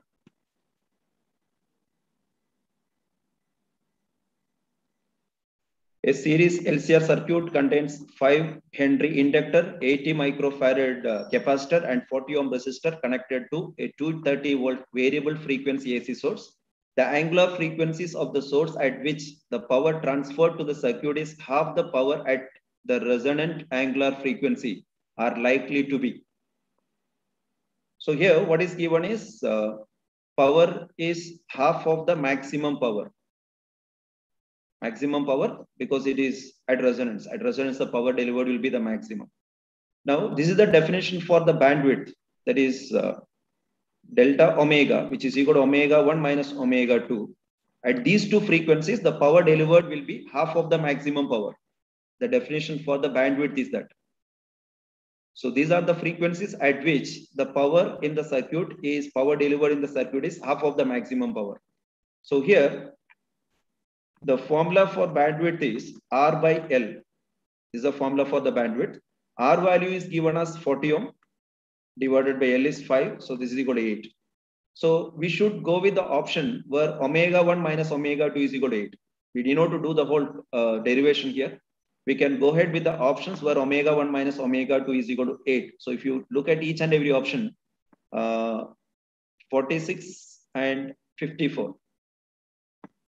Here the difference is equal to 8. So we can directly go ahead with the second option without going for the calculations here.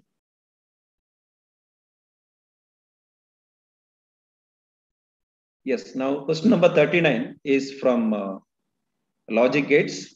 For the given circuit diagram, we have to find out the correct output. So as we know, this 0 represents low voltage and this is high voltage. So this is equivalent to 0 and 1 when it is converted to binary system, 0 and 1. So we have to put the input here, like first one is, if you check clearly, it is 0, 0 and 5, which means the inputs are 0 here and it is 1. 0, 0 and 1. So it is an AND gate. So the output of this will be 0 here. And this is 0 and this is 1. This is an AND gate. So it will be 1. And 0, 1 is given to an OR gate. The output will be 1. So for the first one, we have to get high. We have to get high. Now, second inputs that we are giving here is high, low and high. High, therefore it is 1. Low, it is 0. And again, it is high for the third input. Therefore, it is 1. So 1, 0, 1. For 1 and 0, 1 and 0, the output will be 0 again. And this is 0, this is 1. The output will be again 1. So we'll be once again getting the output as 1. Because it is a NAND gate, output will be 1 here. Once again, if you go to the third, so first one is high, second one is also high. I think with the two inputs itself, by looking at the two steps itself, we can decide which is the correct answer. Because first one is high, second one is high. So there is only one option. First is high here, here also high. But there is no other option where both first and second are high. So you can directly go with option C. We don't need to check all other options or all other inputs. Because there is no other option where the first two outputs are 1.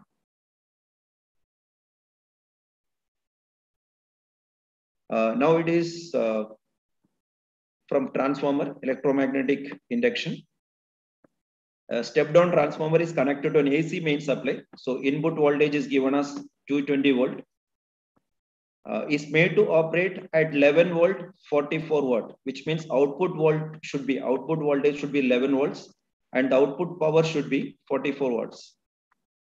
Ignoring the power losses in the transformer, what is the current in the primary circuit? So it is a ideal transformer where there is no loss of power. So we can write directly input power is equal to output power.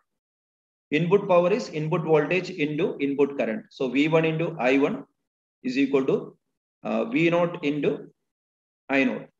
So what actually we need to calculate is a primary circuit current. That is I1 is what we needed here. So directly substitute the value of V1 as 220 volt into I1 is equal to V0, that is 11 volt into, we need not to substitute V0 into, because directly this is not required here because we are given the output power directly. So we can straight away take it as 44.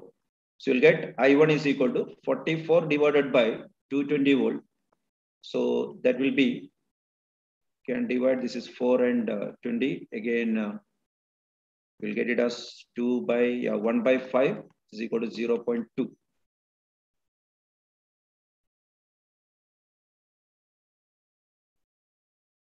When we come to question number 41, two conducting circular loops of radius R1 and R2 are placed in the same plane with the centers coinciding, right? If R1 is much greater than R2, so R1 is much greater than R2, this is R1 and we take it as R2. The mutual inductance M between them. Okay, so in this case, we have to assume the current through the outer coil because as R1 is given much greater than R2, we know the formula to calculate the magnetic field at the center of a coil. So as it is very small, everywhere inside this, we can assume the magnetic field to be uniform. So magnetic field at the center is mu naught by 2 into I by R. So this is the magnetic field at the center of it. Now, for finding out the mutual inductance, flux is equal to mutual inductance into current I. So flux is magnetic field into area, that is mu naught by 2 into I divided by R into area of this coil. So here R has to be taken as R1 because magnetic field to the outer coil we are calculating. So mu naught by 2 into I by R1 into area of the inner coil has to be taken, that is pi R2 square. That is equal to mutual inductance into I. So he is asking mutual inductance is proportional to what? So straight away, you don't need to make any other calculations. It is R2 square by R1 square. Sorry, R1. R2 square by R1. It is option C.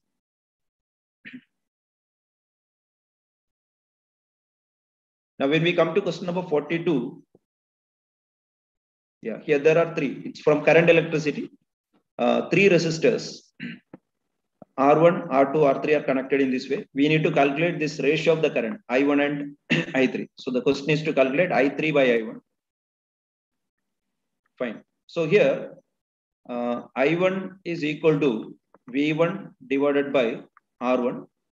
Similarly, I3 is equal to V2 divided by this resistance. So voltage across both the resistors will be the same. So V2 divided by R3. So I3 by I1 is what we need to find out. And before that, V1 potential difference across this. So V1 is equal to the total potential difference into that resistance, that is R1 divided by the effective resistance. Here the effective resistance is R1 plus effective resistance of this is, if you take V as the net potential difference, then the formula for the potential difference across this resistor is V into that resistance divided by the effective resistance. So R1 plus R2 parallel R3. So I'm not substituting here. I'll just write it as R2 parallel R3 here. That is V1. And V2 is equal to V into that resistance. So we have to calculate the potential difference across. We are calculating the potential difference across the whole thing. So that resistance has to be taken as R2 parallel R3 divided by the effective resistance. That effective resistance is nothing but R1 plus R2 parallel R3. That is V2. Now, if you substitute these values of V1 and V2, I3 is equal to V2 divided by R3 and I1 is equal to V1 divided by R1. So we can write it as V2 by V1 into R1 by R2. Now substitute the values of V2 and V1. V2 value is V into R2 parallel R3 divided by R1 plus R2 parallel R3. The whole divided by V into R1 divided by R1 plus R2 parallel R3 into R1 divided by R2. So this two will get cancelled here. So you'll get, and even V gets cancelled. So you'll get R2 parallel R3 divided by R1. I'll write here. R2 parallel R3 divided by R1 into R1 divided by R2. So R1 gets cancelled. R2 parallel R3 is R2 R3 divided by R2 plus R3. And one R2 in the denominator will get cancelled. So we'll get R3 divided by R2 plus R3.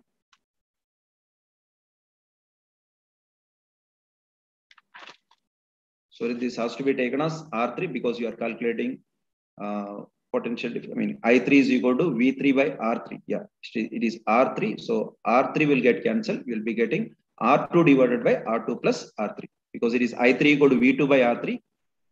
V2 by R3. So I have taken it as R2 here. Fine. So we go ahead with the option. It is R2 divided by R2 plus R3. R2 divided by R2 plus R3. It is option number 1.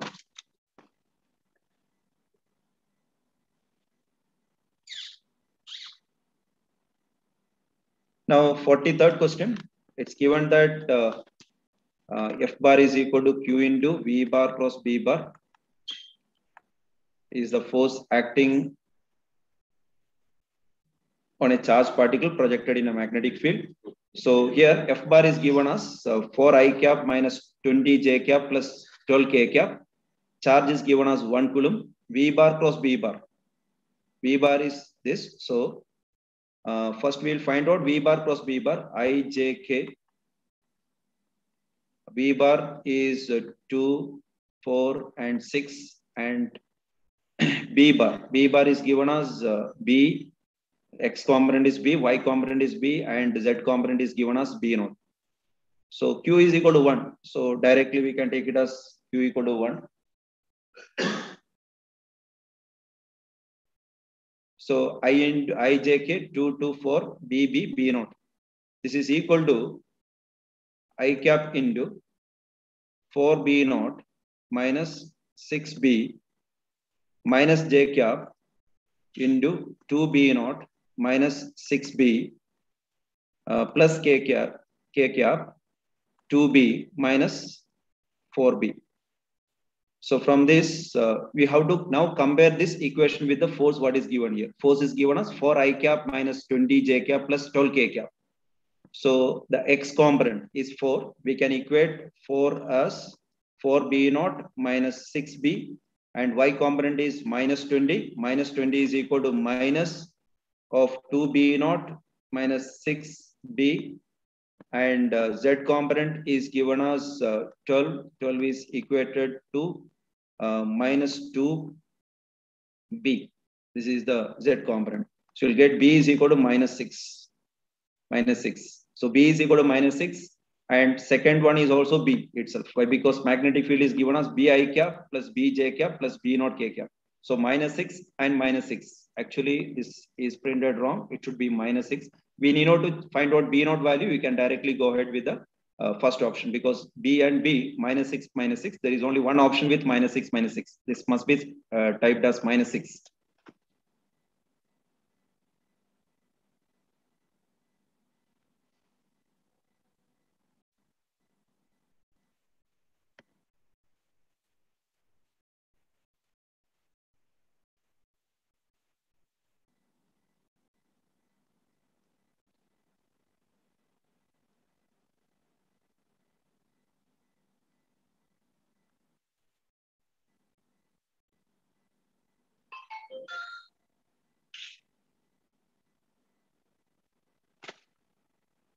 So now question number 44.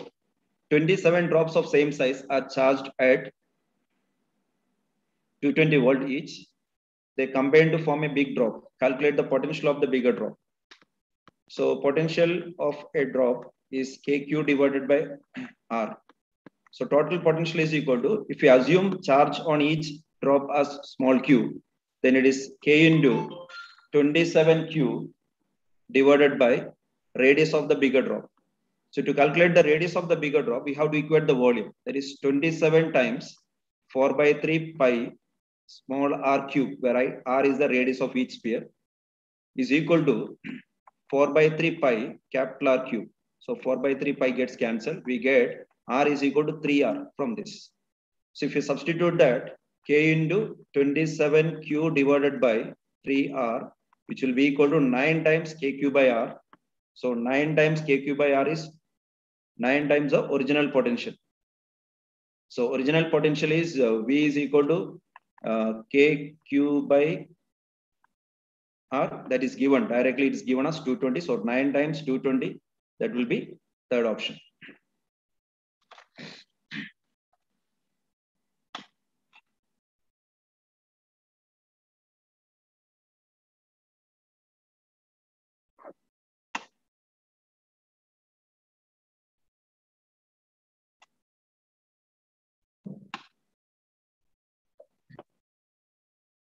The next question.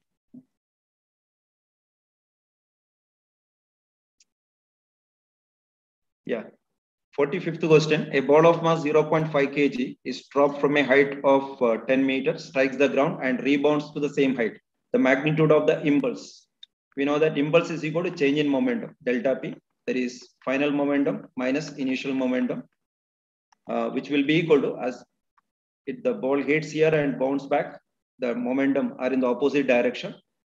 So it is 2 times the momentum with which it strikes, because final momentum and initial momentum are in the opposite direction. So we have to write P minus of minus P, that is 2 times P. Now P is equal to mass into velocity. So 2m into V. Now this V has to be calculated from this because it is dropped from drop from a height of 10 meters. So if you equate the potential energy with kinetic energy, mgh is equal to half mv square. And from this, we can get the value of V. V square is equal to root of 2gh. Of course, V is equal to root of 2gh. Directly, you can memorize this. So this is 2 into m into V is equal to root 2g into h. Substitute the value of m as 0.1 kg, 0.15 kg, height as 10 meters, g is equal to 10.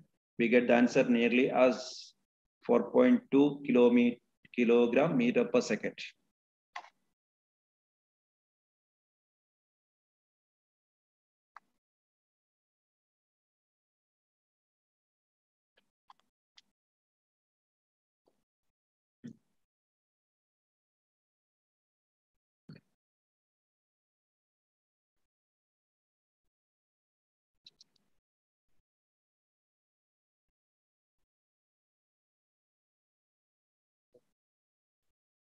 I have.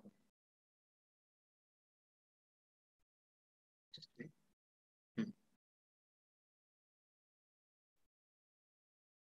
Just.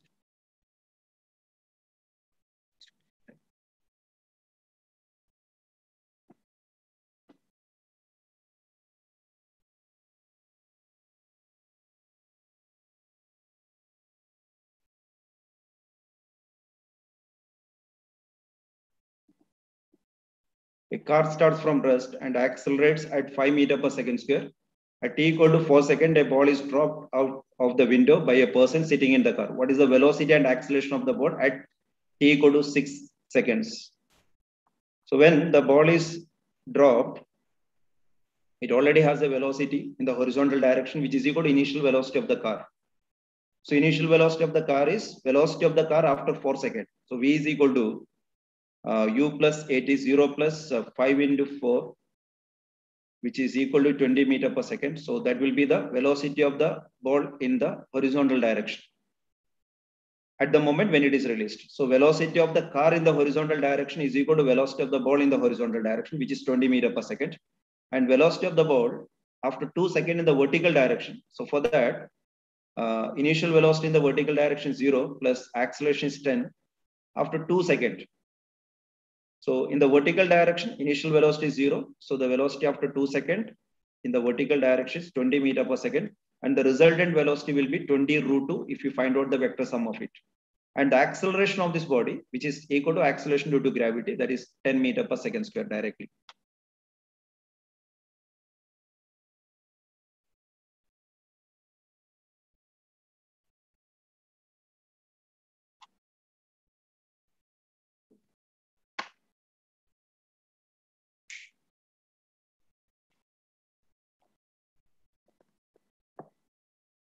Okay.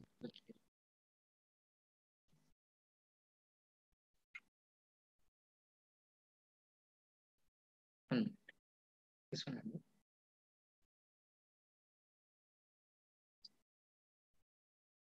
A point object is placed at a distance of 60 centimeter from a convex lens of focal length 30 centimeter.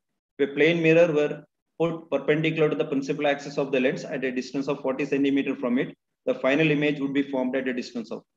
So first, the object is placed at 60 centimeter from the lens. If you use the formula 1 by f is equal to 1 by v minus 1 by u, focal length is given as 30. As it is convex lens, it is plus 30 centimeter. 1 by 30 is equal to 1 by v minus of minus 1 by 60 after applying the sign convention. So you get, after solving it, we'll get the value of v as v is equal to 60 centimeter. After simplification, we'll get v as 60 centimeter. So by this convex lens, the image will be formed. Image is supposed to be formed at 60 centimeter. But as there is a plane mirror in front of it, this will become a virtual object for the plane mirror. So a real image of this object will be formed in front of this mirror at a distance of 20 centimeter from this. Because for a plane mirror, we know that object distance is equal to image distance. So V is equal to 60 centimeter means from the lens, the image is formed at a distance of 60 centimeter. And this distance is 40. Therefore, behind the mirror, the image will be formed at a distance of 20 centimeter. That becomes the virtual object for the plane mirror. And the real image of that will be formed in front of it. Now, this real image will become the real object for the convex lens. So once again, so that will be at a distance of 20 centimeter. Once again, if you apply the formula, 1 by f is equal to 1 by v minus 1 by 20. Now the object is at a distance of 20 centimeter from the convex lens. This f is equal to again 30 centimeter. If you calculate the value of v, we get v as negative. That is, image is formed on the same side of this object. It is a virtual image. So answer for this will be 20 centimeter, which means the final image will be formed at 20 centimeter from the lens, and it will be a virtual image. It will be a virtual image. It's 20 centimeter from the lens and it would be a virtual image, 20 centimeter.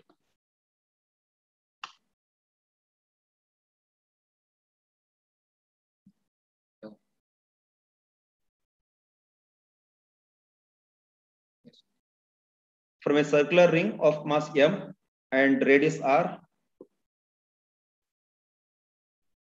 a small portion which is making 90 degree is removed. So this is a ring. So a small part, 1/4 of this ring is being removed. Then what is the moment of inertia? So the moment of inertia of after removal of this part, the moment of inertia is given as k times mr square. Then what is the value of k? So we know that when a part of a body is being removed symmetrically, the formula for the moment of inertia remains the same. So here, this 1/4 is being removed symmetrically. So the formula for the moment of inertia will be the same. So K into remaining mass is 3m by 4 into r square. Actually, the moment of inertia will be the remaining mass, that is 3 by 4 into mr square, and K value will be equal to 3 by 4 directly. Because the remaining mass of this ring will be 3 by 4 of the total mass. So K is equal to 3 by 4.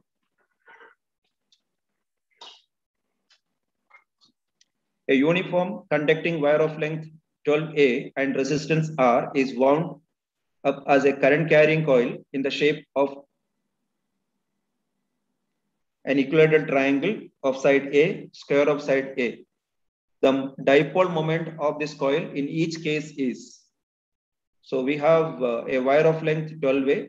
It is wound in the form of an equilateral triangle of side A. So for each triangle, the length of the wire required is 3A. Therefore, number of loops will be equal to 4. Why? Because we need 3A for covering each loop. So there will be 4 loops because the total length of the wire is 12A. And the other one is a square loop. This also is 12A and the side is A. So for total length required is 4A. Therefore, there will be 3 loops in this. Number of loops in this case will be 3. Now we know that the magnetic moment is equal to number of turns into current into area of each turn. So we are asked to find out the magnetic moment in each case. First one in case of a triangle. So in case of triangle, number of loops should be taken as 4. Current is given as I, and area of this equilateral triangle has to be taken here. So area will be half into base is A into height is square root of A square divided by A by 2 square. This is the magnetic moment of the triangle. Let us take it as M1. And magnetic moment of the square will be M2 is equal to number of loops is 3 into current is I. Area will be A square. So this, if you simplify, you get the answer as root 3IA square and 3IA square.